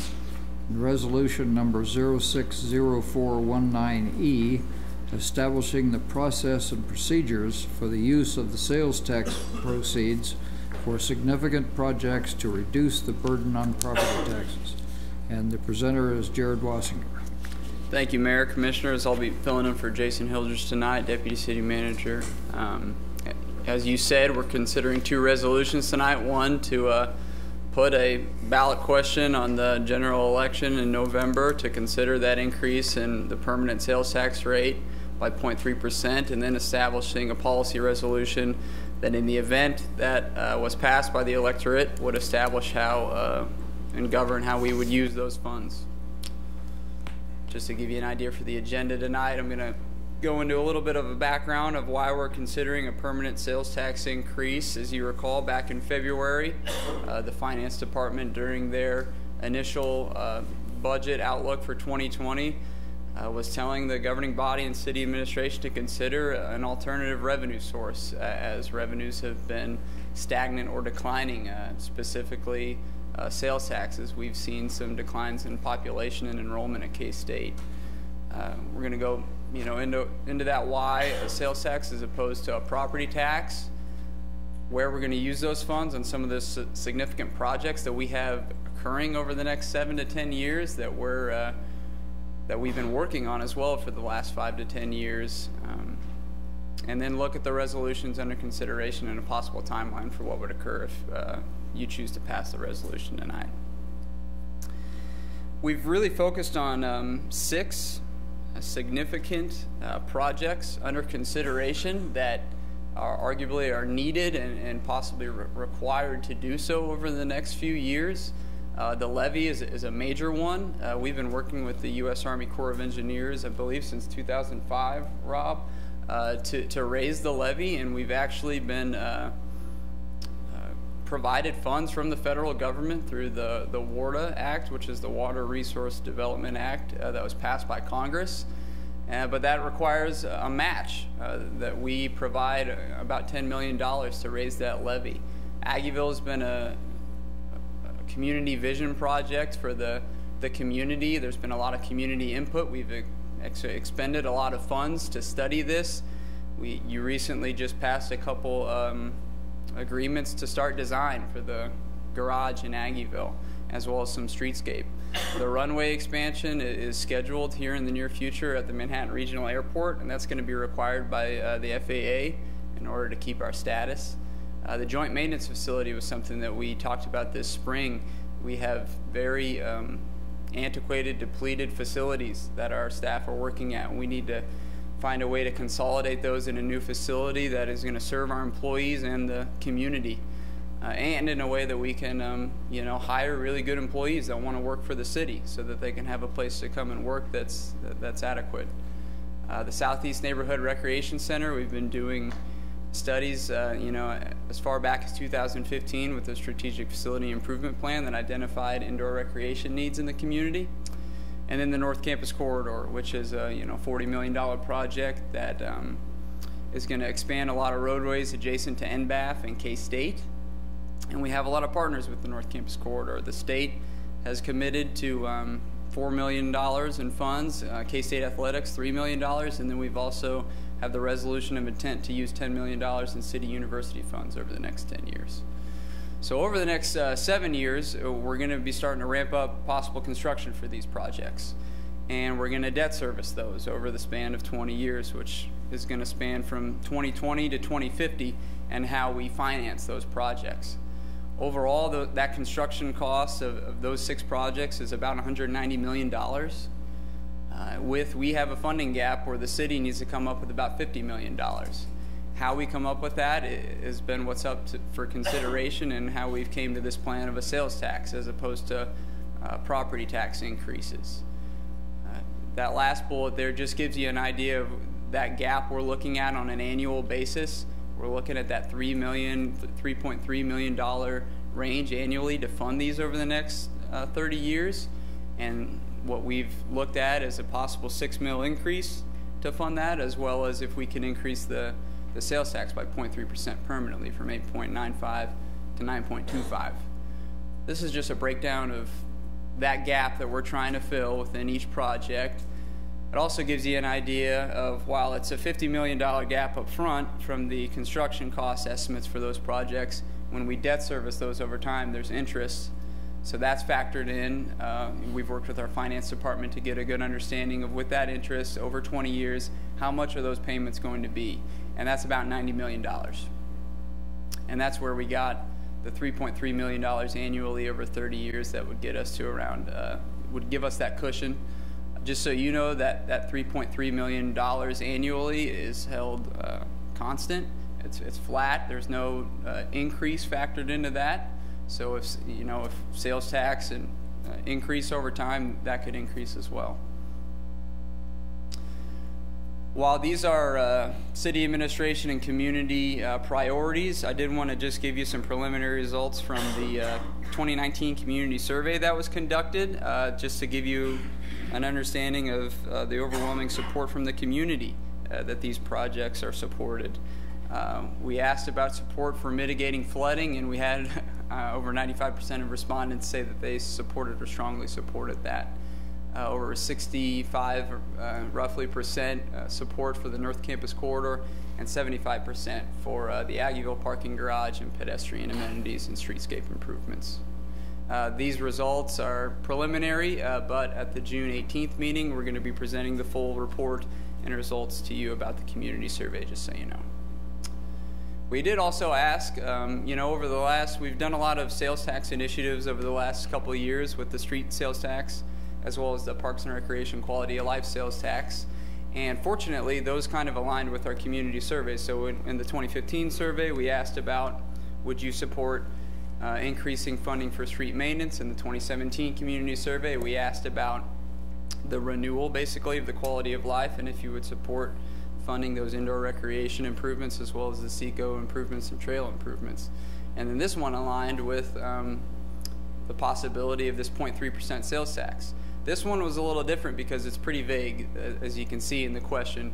We don't have the opportunity to really necessarily get into the details of each specific projects. Within these community surveys, you don't really want to educate people and create a very long question. So we tried to explain the best way we could that we're trying to keep the city's reliance on property taxes low, if we increase the sales tax to fund, major projects that are going to increase quality of life for residents, would you support that additional tax? And we had about 55% that said that they would support or strongly support that. 38% with an opposition or strong opposition, and then 6% with don't know. To give you an understanding of our current sales tax with the city, it's at 8.95% right now. 1% of that is a permanent sales tax for the city.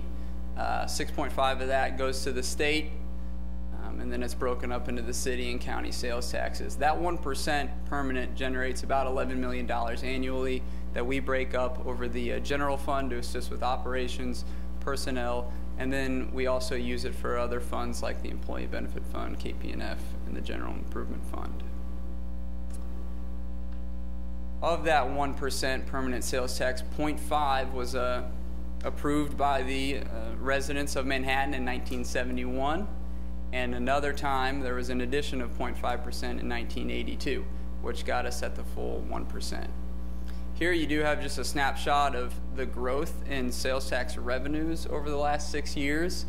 That's been anywhere from a decrease to a 2% increase from year to year, and on average it's about 0.9. So you can see that our sales tax revenues have been stagnant. Prior to 2012, we were seeing large increases annually. K-State enrollment was growing annually as well. The Manhattan population was growing annually, but that has kind of tapered off, and we see some decline. 2017 was one of the alarming years where we noticed that the sales tax had really dipped, and it affected our beginning cash balances. Again, here's just a breakdown of that 8.95%, how it's broken out to the state. That 1% that I just discussed, there's a half-cent Riley County general purpose tax. We have the Eco-Devo tax that most of you referred to, that's broken up for the county's roads and bridges, city economic development, and property tax reductions. That one that was passed in 2012 by the electorate was also accompanied by the City Commission with a resolution of intent to guide the projects and how the funds were used, kind of like what you're considering tonight. And then we have those two special taxes that are 10 years in length. They expire and then can possibly be renewed in 10 years with the vote of the public, and that was the Streets and Quality of Life Parks and Rec. This is a breakdown of first-class cities in Kansas to give you an idea of where we stand with our sales tax rate as compared to others. We're at 18 right now, at a 25. If we approve this ballot tonight and then the public approves it in November, it'll probably bump us right up here to that top 10. And then you'll notice here that the state also does a pull factor, which I'll discuss, and Jason kind of talked about this last time when we were here at the work session, but we have a 1.33 pull factor, which is good. That means visitors are coming into Manhattan and spending money on taxable goods and services, and that is generating more sales taxes for our community. The city realizes $1.1 billion in sales. That was in 2018. So based off that pull factor, we can estimate that about $270 million of that came from people who don't actually live in our community, or 25%. The debate of sales tax versus property tax, has come up from governing bodies as we address the city budget annually, as well as projects and how to fund, these important projects that we're considering. So what we've done was we did a breakdown of the possible increase if the sales tax did increase by 0.3%. Generally, research suggests that people spend about 30% of their income on taxable goods and services. So what we did was we broke down, a possible annual household income, took that 30% of that income, about what you would spend on taxable goods, and then we broke it down of the existing sales tax rate and the possible 9.5. So a person who makes $35,000 a year, if this sales tax initiative passes, would see probably an annual difference of $32 more a year on sales taxes. We did the same with property taxes based off of residential values as well as commercial values. And then we took and this is the mill levy for the city, the county, and the school district, which is currently at 148 mills. So if, you know, the median housing price here in Manhattan, according to the census, is about $190,000. So if you owned a $200,000 home and we increase the mill levy by 6 mills, you would end up spending $138 more a year in property taxes.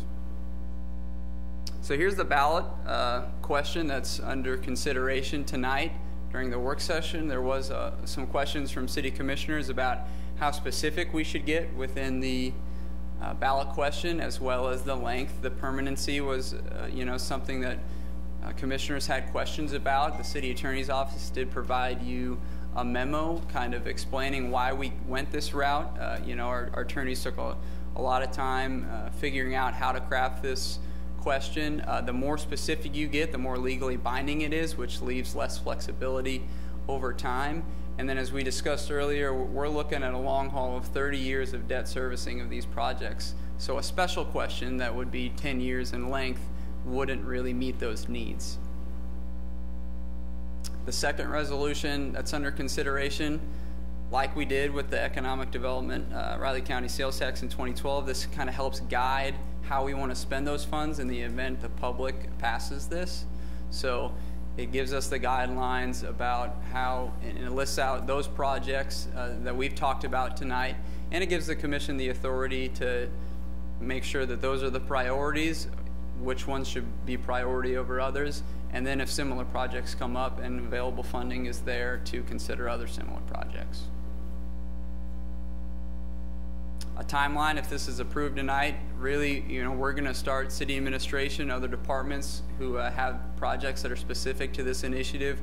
We're going to get an education process going and get out to as many people as we can to inform them about, you know, this ballot initiative. As I said earlier, it's not a very specific ballot initiative, so we want to get in front of as many people as we can to educate them on why this is necessary, why it's important, the projects and their impact on the community and residents. And then come election day, the voters can decide if they do want to see that increase, which would, as you saw in the ballot question, it would go in effect April 1st, 2020. So with that, I can take any questions. Yeah, Jared, I have a few questions. So I understand why we're trying to do this for the projects that we have in place. I have several questions as far as the second ordinance, the E, for prioritize for the projects. So I think we need to remove the word examples of significant projects. I think we need to say, oh, I'm sorry, not this, the one that has the 060419-E, which has the... This is just a summary. If you'd like, I can bring up the full because the resolution. Actual one has examples of significant, and I think the word example needs to probably be removed. So it has, these are definitely the priority. So when the community is presented with the ballot initiative, they need to understand that these are the projects that that at least I am thinking. And if we can prioritize the levee and runway, I think they have a federal funding source for both of them. And that's kind of one of the reasons we need to move forward with those. And that might take a little bit longer, and maybe prioritize the others. The North Campus Corridor, I'm still very reluctant where that falls on the priority list. You mentioned $4 million from the state commitment. What $4 million?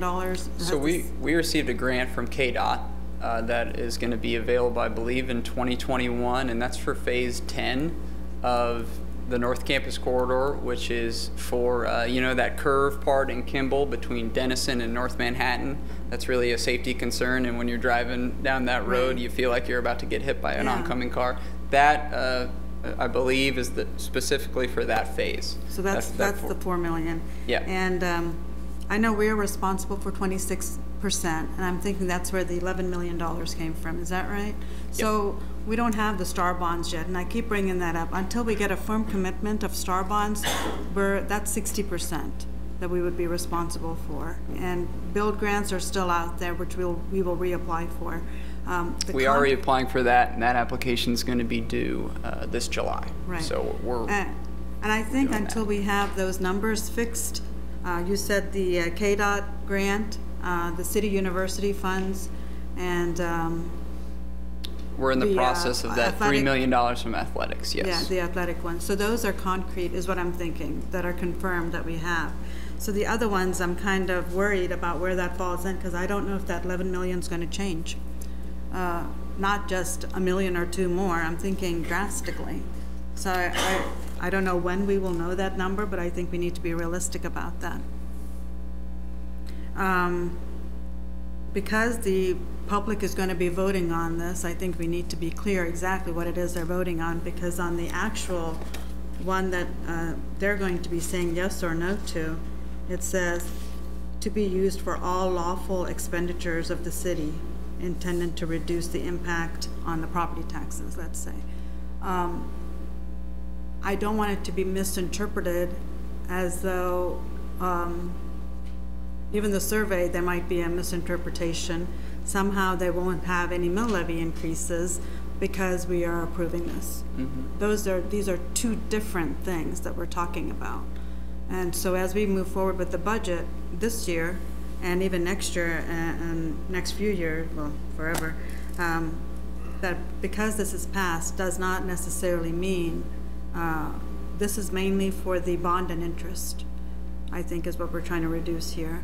So we don't have to increase property taxes to go towards those projects or any other projects that are coming up, whereas the mill levy addresses different issues. So I want us to be clear about what exactly, so there's no confusion. Yep. When a community says, yes, I'm first raising the sales tax and it's going to reduce my property, it's not going to reduce their property taxes. That's totally different from what we're talking about here. So I just want us to be, that there should not be that backlash when this goes out. And I think we also need to, in addition to this, we need to try to figure out how to collect on the online taxes and the dark store taxes, because that's going to impact our property tax issue also on this part. But that's a different issue when we will talk about budgeting. But I think that's something that needs to be addressed when we talk about all of these sales tax initiatives that we're trying to look at. And the downtown has 9 point something, and you mentioned the transportation districts and the community interest development districts, improvement districts. They're already at 9.7 or 9.25 or something, right? For so sales tax? Yeah, if there's a transportation development district, it's likely at 9.45. Usually those are half cent. And then the CID, Community Improvement District at the mall is at 9.7. And the downtown one is that part of the TDD, or is that different? I believe I thought downtown is also separate, isn't it? There's a north end TDD. Okay, so those are the two TDDs. Statute. Okay, so that's going to increase a little bit more than in some of those areas where they're purchasing it. So just being clear about what exactly this is going to go to. And if we need to slow down on some of those projects, that's just what we have to do. But I want to make sure that we are clear on what this money is going to be going for. And this isn't a fund just to put into everything else that's going on our budget line items. So I'll just make a couple of comments. I really don't have any questions, but I actually probably stand on the different side than this than Commissioner Reddy. I say pretty much the same two things every time that we talk about this, and I'll say it again. The first one is I actually have hesitation. I support exactly how this language is written here, and I have hesitation how much we're relying on selling this by talking to the projects. I would love those projects to get done long term, but the reason I'm interested in this has to do much more with the long-term fundamentals of where the city's at. You can stop spending on outside agencies, you could stop all of our payments for various memberships, and maybe you can reduce the mill 1 year by 3 mills. But long term, unless we were to gut city staff, personnel costs alone are forcing us to raise the mill levy every single year, or are going to force us to raise the mill levy every single year unless something fundamentally changes with the number of houses we have on the property rolls or the amount of sales tax we're bringing in. And I don't see either one of those things drastically changing in the near future. And so while I understand it's easier to talk from the project perspective, I want people to realize that this isn't just a choice about whether you want these projects to be done or not. This is a choice about fundamentally what are the city services that you want to be offered. Because in many sections in our city, we are already understaffed in departments. So I don't know how we continue to reduce that. So I think the language should stay as is, because there are things that we do need to add to the general fund budget line items to help pay for things like personnel to reduce the impact on the mill levy. The second thing I'll say, and I'll explain this a little bit more because someone asked me to clarify, I consistently say that I feel like in the city of Manhattan, property tax can be just as regressive of a tax as sales taxes. And the reason why I say that is in many communities, property tax, you could always make the argument that if, someone making $100 payment every month on property taxes, at least the rest of their mortgage is going to them building an equity into their property, right? It's an investment for them.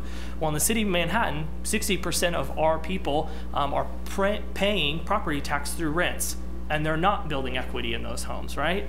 So that $103 of additional property tax that they're going to have to pay is not something that goes towards a long-term investment for them. So to me, that hits their pocketbooks much harder than an additional $11 or $25 that they would have to pay in sales tax. I think in different kinds of communities where that ratio is different, I might have a different perspective on this, but in this kind of a community, we have to realize that a majority of our residents are paying property taxes and not building equity at the same time. So I'm supportive of this sales tax written as is. My only feedback was, I think we can talk about the projects, but I think we have to dig in a little bit more on the fundamentals of where we are in terms of budget at the city level. I had just one question. Is there a second reading on this? No, this is just a resolution, one time. An ordinance isn't required.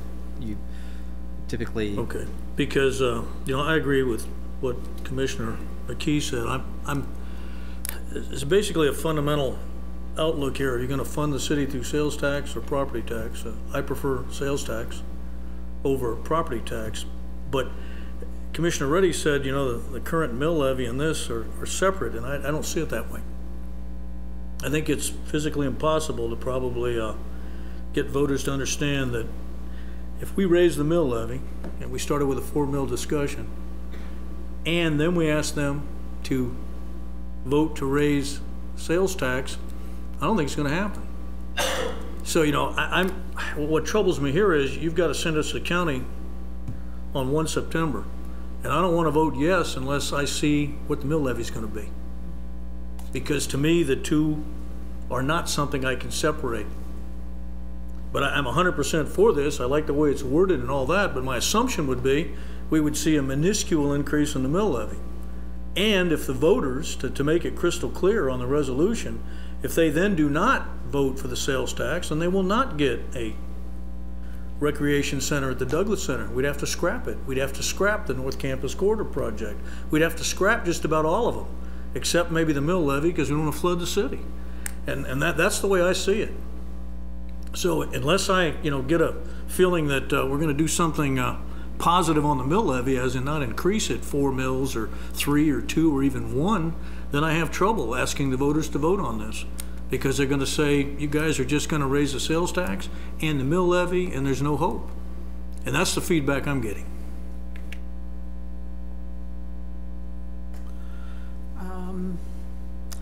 This is a time, at least I think, when a lot of the communities in Kansas have gone stagnant, and they are not growing.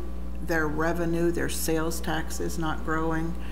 And if we want to keep Manhattan as a destination and a positive place, so that in conjunction with our university and Fort Riley, in Bath, whatever, that we are a growing community, we can't just stop and say we're not spending any more money. We have to make our community presentable and make it better, so others will come here and want to continue to come here for ball tournaments and K-State and the conferences that come here and to our hotels. That's part of our economy also, and we can't stop that. We are dependent on it to be one of those top desirable university communities in the country. We have to keep our roads up. We have to do So I think that this commission, let me get back to our list of priorities. The levy system is essential. There's $10 million we have to come up with because that's our share, our match with the federal government.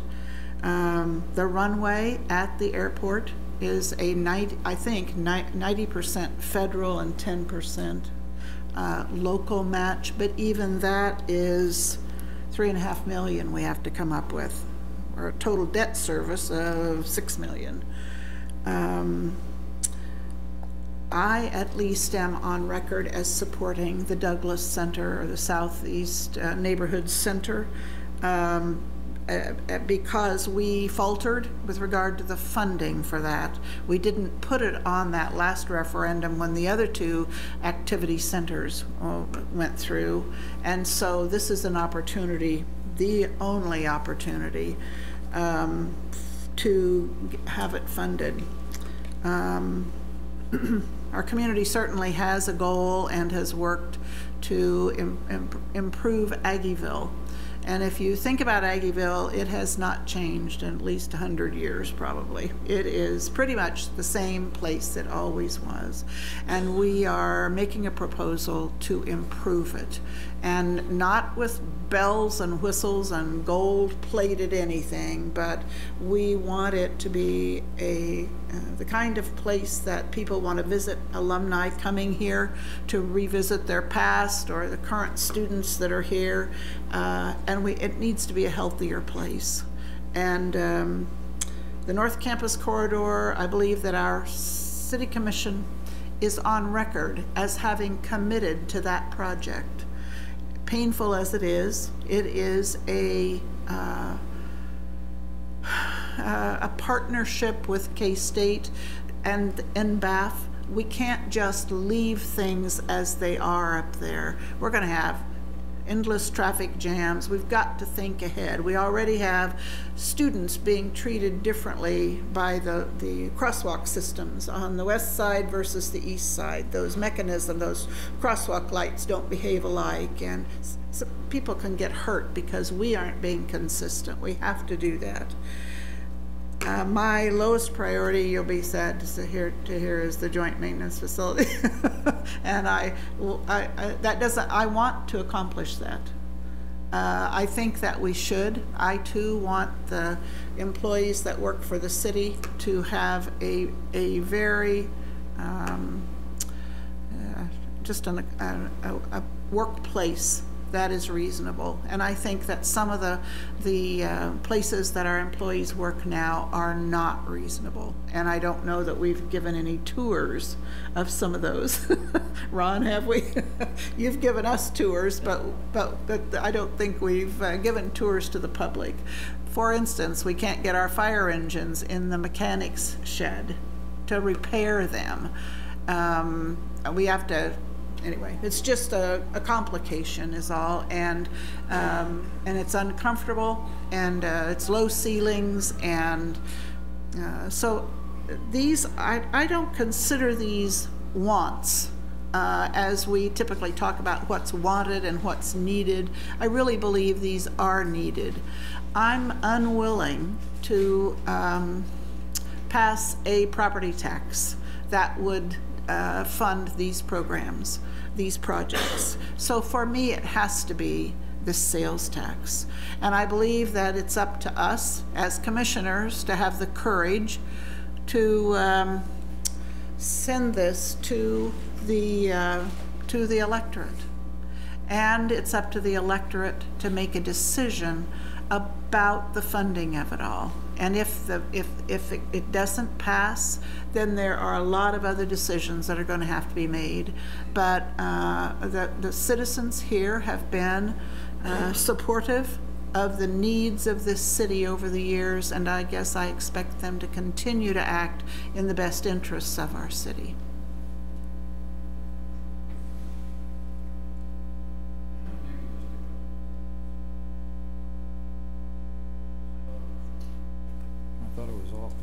On this ballot question, what are the timelines that we have to consider here, you know, so that we know how it fits with other things that'll be coming along, like the city budget.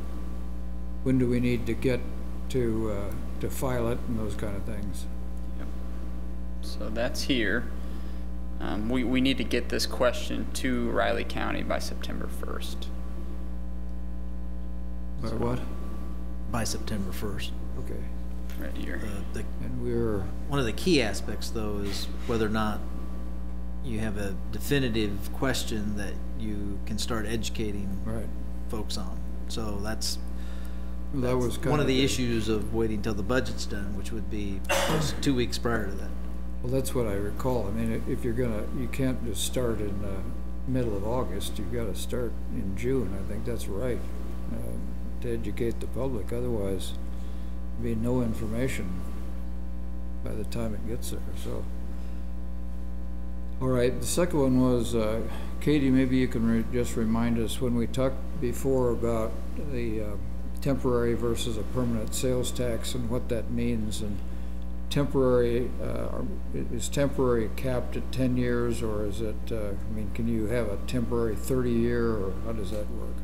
I think the distinction is between the special sales tax, which has a defined specific purpose in the question, and then the general sales tax, which is what we're considering adopting tonight, or putting on the ballot tonight. The temporary has a 10-year period. It automatically sunsets. The general does not have an expiration period. However, the commission can repeal a general sales tax by the adoption of an ordinary ordinance. Yeah. Okay, thanks a lot. I appreciate that. Just wanted to do that for review. The other thing, I guess the fundamental question for me was, it is not between adopting a sales tax and adopting a property tax. It's between adopting a sales tax and not doing projects. And I don't know if that is a legitimate ballot question or not. You know, I understand what we're asking, but we're suggesting that these are a fait accompli, and that we're going to either pay for them by sales tax or by property tax. And I'm sure everybody feels the same way, that property taxes are probably not the way to go. So is this the proper question, is my question. Is this the way it has to be done with it? I mean, I know that's why I asked Katie this to start with. If you've got this kind of a question and you're prohibited really from delineating it too finely on what it's going to be spent for, right, then can you do that kind of a question? In other words, can you say, in order to do these specific, well, to do these types of projects, do you support a sales tax of 0.03? So if I think I understand what you're asking is, you know, did you want to reflect that it's a sales versus property tax in the question?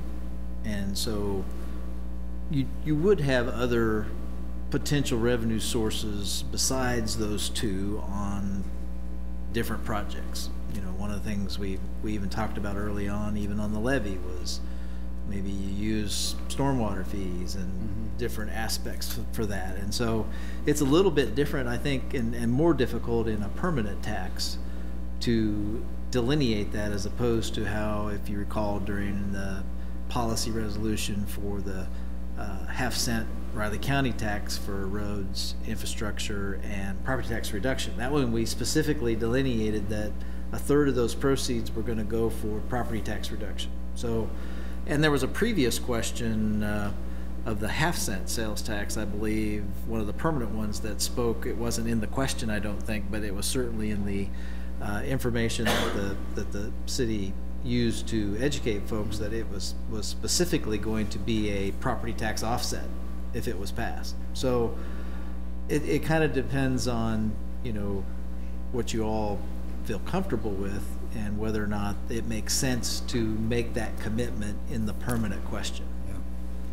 Yeah, I would spend some time this afternoon trying to figure out how you would ask that question without the comparison. In other words, not juxtapose sales versus property tax, just juxtapose whether or not and sales tax. And it, with the provision of having the provisions that are inside of a permanent permanent sales tax, I just couldn't come up with anything. Right, and the other piece I didn't address was the issue of your whether you're going to do the project or not. Some projects will be, you know, if you want to take advantage, for example, the levy. We've already entered into an agreement, a grant agreement with the federal government on the levy. Now, and we've made a commitment that we're going to come up with our share. I signed that. At your direction. But so that one's probably not the type of project that you're not but it's going to be how you're going to pay for it. Right. So there are others clearly where you have discretion to reduce the scope of the project. Airport's probably another one that eventually you're likely going to have to do some kind of project, and some of those can be influenced. You know, we hope that we know that the FAA is probably not going to give us one grant to cover a full one project. They're going to break it up. So those are just nuances, but certainly you have the ability to influence the scope of a project, which ultimately influences the cost of a project. And I think Bill's probably got a better statement than I do. What you're essentially asking, Mayor, is how do we take a general sales tax question and make it look like a special sales tax question? And that is fraught with legal issues. Because if you do that, if we take this, because the rules are different to those two taxes. The specific rule is the special tax expires in 10 years and the general one doesn't expire until you repeal it. If you make a general sales tax question look like and have the features of a special sales tax question, you open yourself up to a legal challenge. Somebody's going to challenge that and say, you've asked a special question. Now you're limited to 10 years. And that's what we're trying to avoid by doing the ballot question and then a resolution that says, here's how we intend to spend it. Good. I appreciate that. Thanks. Can you put that D back up?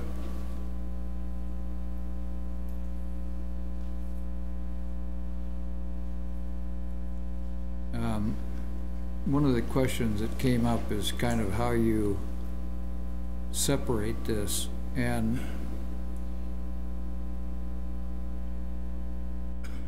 when you get down to the third line from the bottom, and intended to reduce the impact of the ad valorem property tax burden for,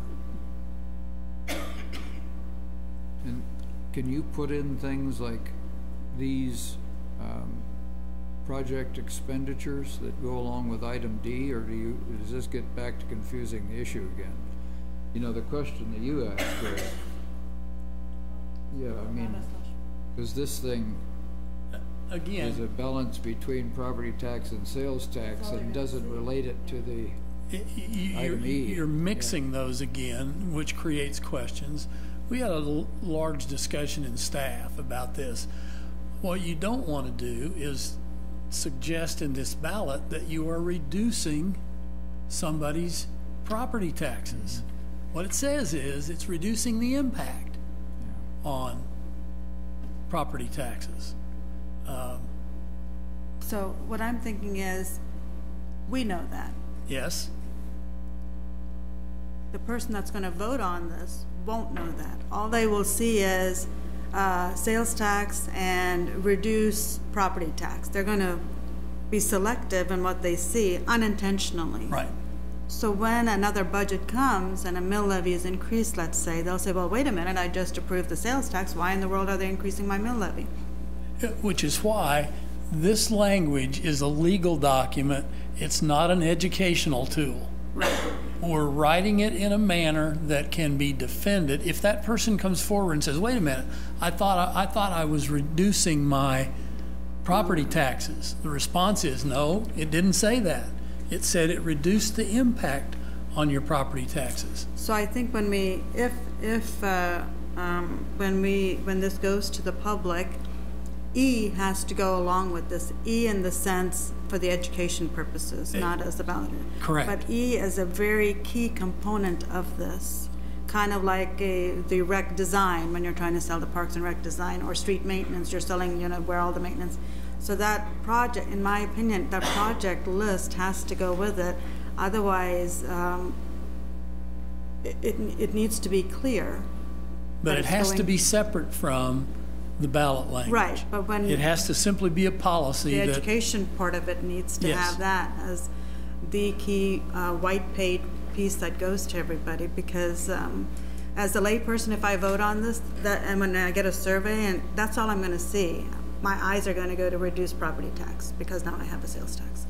So I just want to be clear about that, and as many ways as we can, because they need to know exactly what they're voting on without misinterpreting or being misunderstood, and that's what I want to make sure people know exactly what this is for, at least from this commission, at least from my perspective. I understand.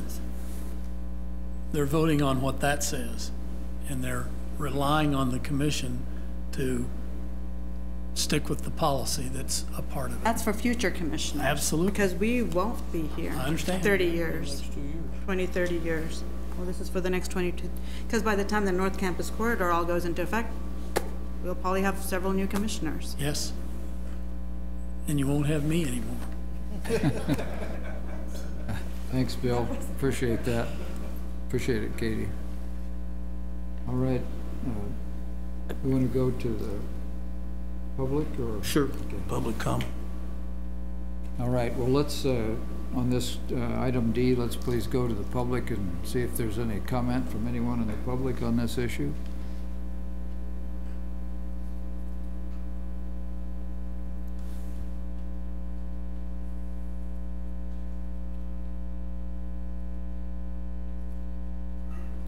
Joe Knopp, I'm a broken record.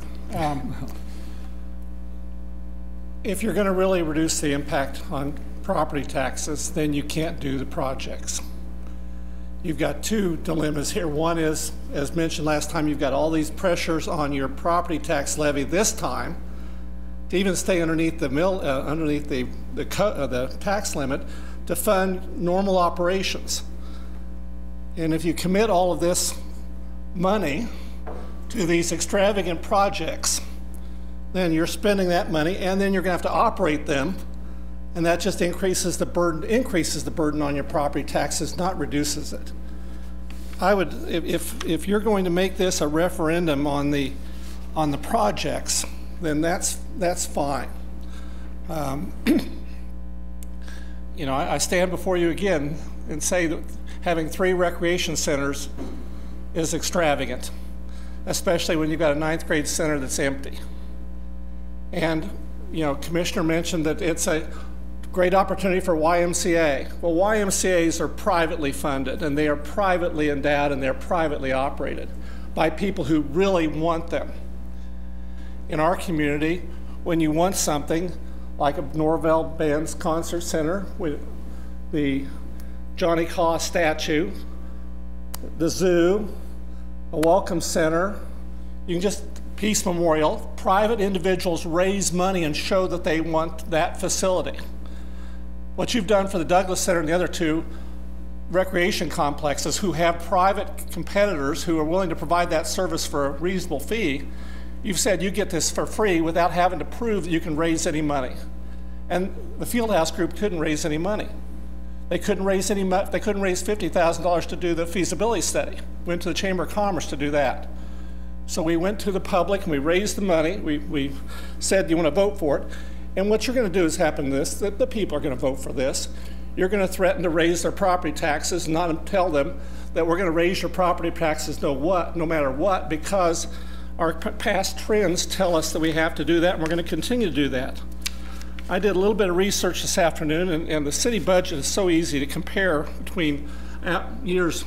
From 2011 to 2019, our population went up 4.8%. The Consumer Price Index went up 14%. Full-time and part-time employees in the city of Manhattan went up 22.8%. Expenditures per capita went up 79%.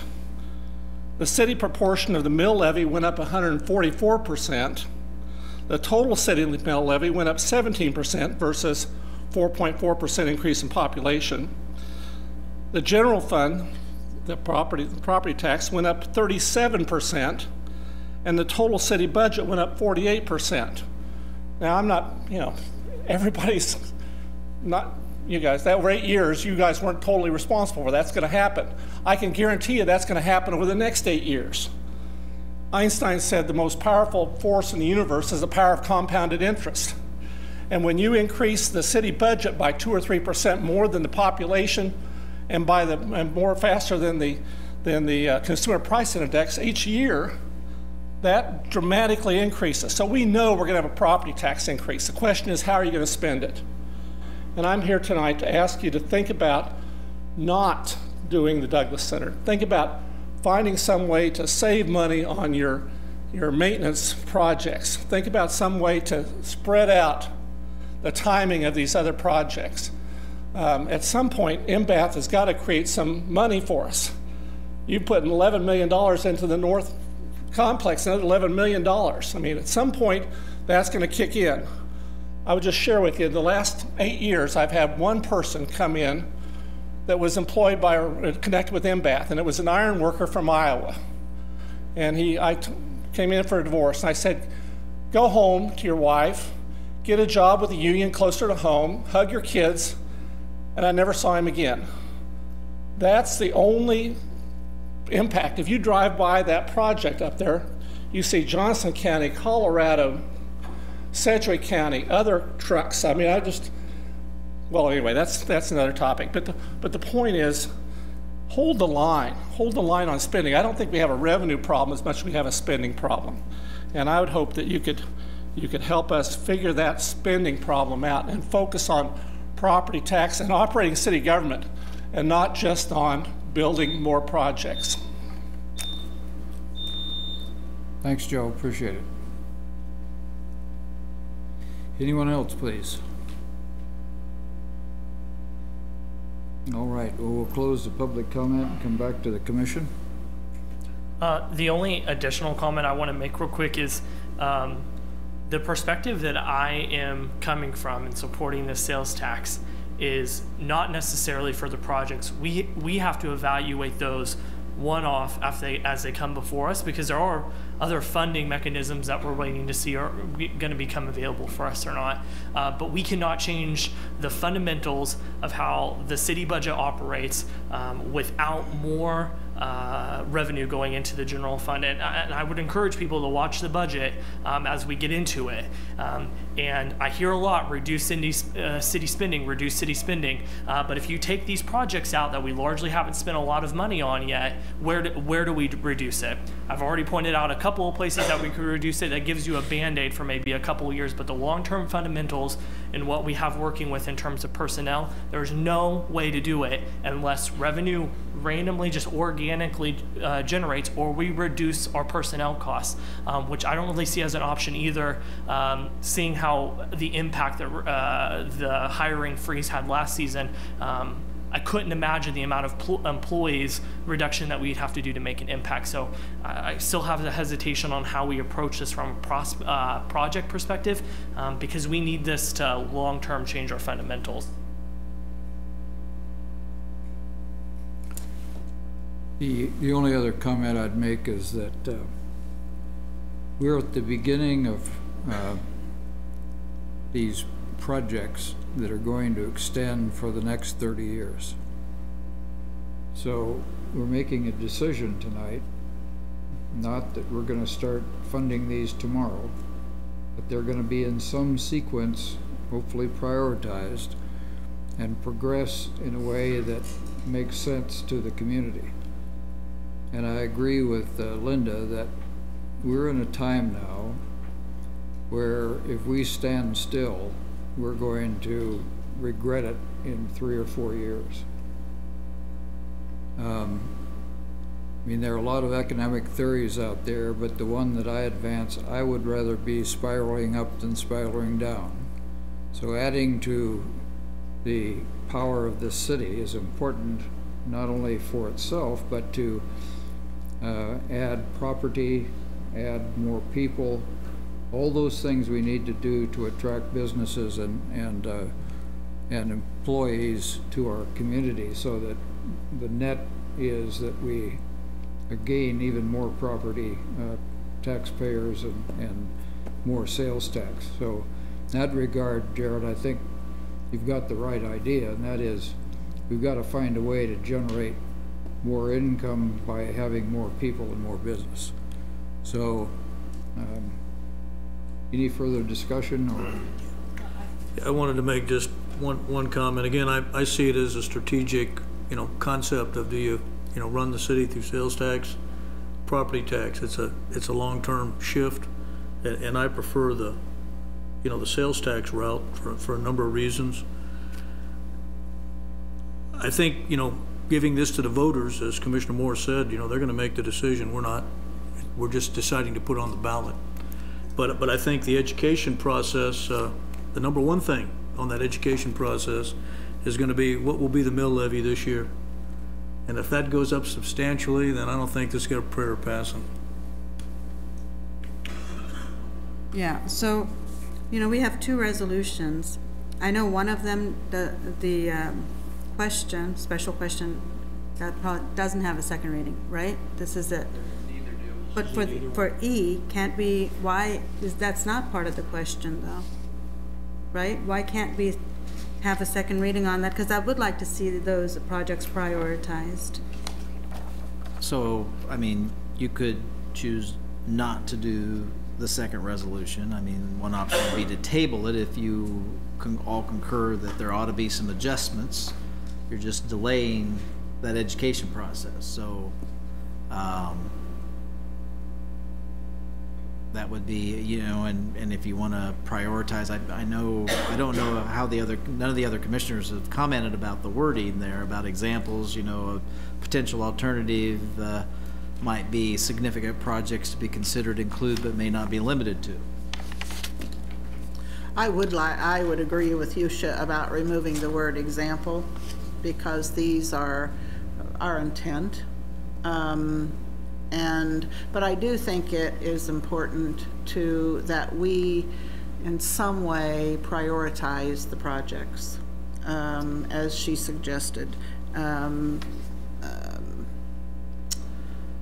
So the levy may be the highest priority because it's coming first. I don't know that, but I think we need some of the staff's input with regard to how we might prioritize what is the highest, lowest of those. I do just want to add that the projections over the next 30 years exceed the cost of all 6 projects. So right now, based off the projections, we have enough funds for all 6. So that may factor in to whether you feel that there's a need or not to prioritize at this Could you put the resolution up there on the, not that one, the one that, the expense guidelines, the one with the E on it there that we're talking about? One of the challenges with prioritizing, I'm not saying that's not a reasonable exercise, it's just most of these are more likely on a chronological timeline, at least currently. And so you have some that are well into design, some that have completed design and are ready to bid, others that are just starting design, and others that haven't been designed at all. So that's really more the timeline for as those projects would come to you, as far as, maybe I actually just meant the slide. An A group or a B group, I don't know. It gets, again, conveying what that means, either high priority, medium priority. No, I agree with what you're saying. I think I'm stuck on the North Campus corridor because we don't have the STAR bond yet, and we don't have the build grants yet. So I'm kind of, when you say we're going to exceed the 90 million, we may need more than the 90 million. Yeah, no, I understand that. I mean, the North Campus corridor projects is really 13 projects. Yeah. I mean, in itself. We're only accounting for 11 million, so that's what I'm thinking. You have to remember too that none of these have gone out to bid. Yeah. See, I was thinking the slide, you had the slide that said resolution number 060419-E. It's part of your PowerPoint. Yeah, that one there. You know, the way I read that, that's the priority, the levy, because we've already made a commitment on that. We're going to pay for that. The airport still may be up in the air in Aggieville, and then that North Campus corridor's got multiple phases. And then the joint maintenance facility, and the last thing should be the Douglas Center. So, you know, to me, that was the priority list. Yeah, I think there's a couple of things here. One, as Ron pointed out, we've got some of these in various states of planning already, and they depend on that planning and timeline in order to get done. So, for example, the levy is being planned, and because it's a safety issue, that's a number one requirement. Aggieville is in train now. The runway is yet to be determined. We don't know whether we're going to do minor or significant repairs and how long it's going to be closed. North Campus corridor, we still have some funding streams that have yet to be decided. We know in general terms how much each one of those 13 projects cost. And then joint maintenance facility, we've got work to do there, and we've got a project timeline already for the Douglas Center. So, and then the other thing, I mean, what if we have another levy project? I mean, there's always going to be a priority that's going to hop in here. So I think as long as we let everybody know that we've got these projects right now that are on our radar, I'm not quite sure you can prioritize, but you have to also execute against a timeline. So.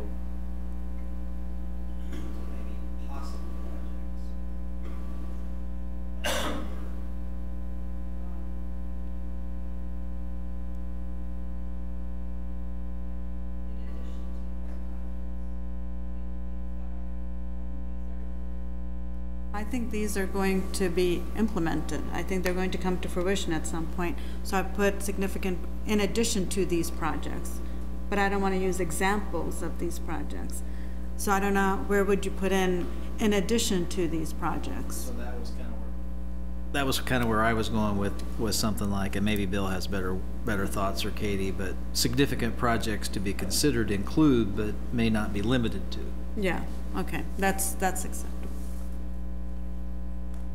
The reason I said example was because I was trying to stress that the sales tax proceeds are going to be used for significant projects. It's hard to define what a significant project is. Here are some examples of significant projects. It also says that those listed ones have priority over anything else unless there's a specific finding that something else ought to take priority. So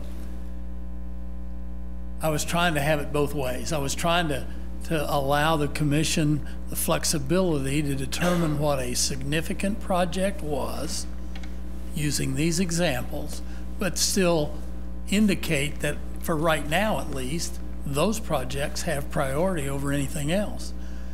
I didn't see that, I guess. I saw the text, the resolution. Well, I thought the resolution said that very statement. This one right here? Yeah. It does. Okay. I saw that.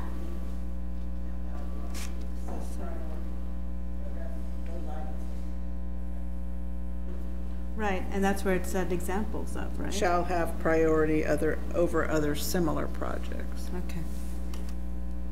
And it's very difficult to prioritize those projects in and of themselves for the very reasons you're talking about. You don't know when they're coming on or what might be more urgent than another. So again, it says that the governing body has the authority to determine what those priorities are when you have the facts in front of you. I would probably, I still am just hung up on the fact that we're focusing so much on projects. Maybe I almost feel better if it was maybe called priorities. And I don't know, to me, priority number one is stop increasing your mill levy every year because of COLA and step increases. That's priority number one, period. The rest of these things, I want every single one of them to happen, some more than others, and there's aspects of some I don't agree with it. But we have to evaluate those like we do every other project, one by one. And so, again, I just worry that we pass this and Aggieville's included. To me as a voter, that means every single aspect of Aggieville that's been proposed thus far is going to happen, right? And I don't agree with every single aspect of the Aggieville project, and I don't know if I'm going to vote to fund it. So, I don't know. I just don't like necessarily how much we're focusing on projects, and maybe I would like it, I would agree with it slightly more if there was more emphasis on, again, just focusing on the fundamentals of our current budget problem aside from these projects. The city administration, when we discussed this, wanted something, we're trying to make a general sales tax question look like a special sales tax question without legally doing that. So we have a general sales tax. This is a policy that says how we're going to spend it. And it's as specific as I can get. You're wanting more general and others are wanting more specific. So somehow you have to resolve that. Who's the majority? Yeah. I'll write it the way, or we will write it the way the commission wants it written. How about we just call the question and vote on this? Yeah, we can either do that or kind of get a consensus on whether we should consider item E separately. You can do whatever you want, when you can make a motion. Yeah, I think that, if you consider it separately, it goose up the education process, and I don't, whichever way we go, part of this is, it's all going to be the education process, how we can communicate it, because I agree with what, Commissioner McGee's saying, that employee cost is a big part of it, and then you got the timelines. I just don't know how you're going to be able to explain it in a resolution. It's just too complicated. And so the idea for me, I guess, I always looked at priorities as being more, general, like our priorities are these, but, if a hole takes place in the levee, it's going to change everything, or some other disaster can take place. And so it's got to be vague, otherwise you run the legal problem. So what I'd like to do is let's just vote on this motion. Okay. And I'll make the motion, approve resolution number 060419 Delta, authorizing and providing for the calling of a special question election in the city of Manhattan, Kansas, to increase the general purpose sales tax by 0.3%, and resolution number 060419-E, adopting the guidelines that will govern the process and procedures to expend that sales tax increase. Second. Gary can call the roll. Commissioner Morse. Yes. Mayor Dodson. Yes. Commissioner Reddy. Yes. Commissioner Butler. Yes. And Commissioner McKee. Yes. Motion carries 5-0. All right. Being no further business, we'll stand. We do have executive session. 10:15. So we need 20 minutes? Yep. All right. We'll go into executive session and reconvene at 20 minutes, quarter after the hour. We need a motion to 10:15 specifically. Can you? I move we go into executive, is there an exact one that I need to read? Linda. 15. We have to vote. I move that we recess into executive session until 10:15 p.m. for the purpose of discussing matters pursuant to KSA 75-4319B3 that presently need to remain confidential and are related to employer-employee negotiations between the city administration and Local 2275, International Association of Firefighters, the union representing certain members of the Manhattan Fire Department. Second. Call the roll, please. Mayor Dodson. Yes. Commissioner Reddy. Yes. Commissioner Butler. Yes. Commissioner McKee. Yes. Commissioner Morse. Yes. Motion carries 5-0.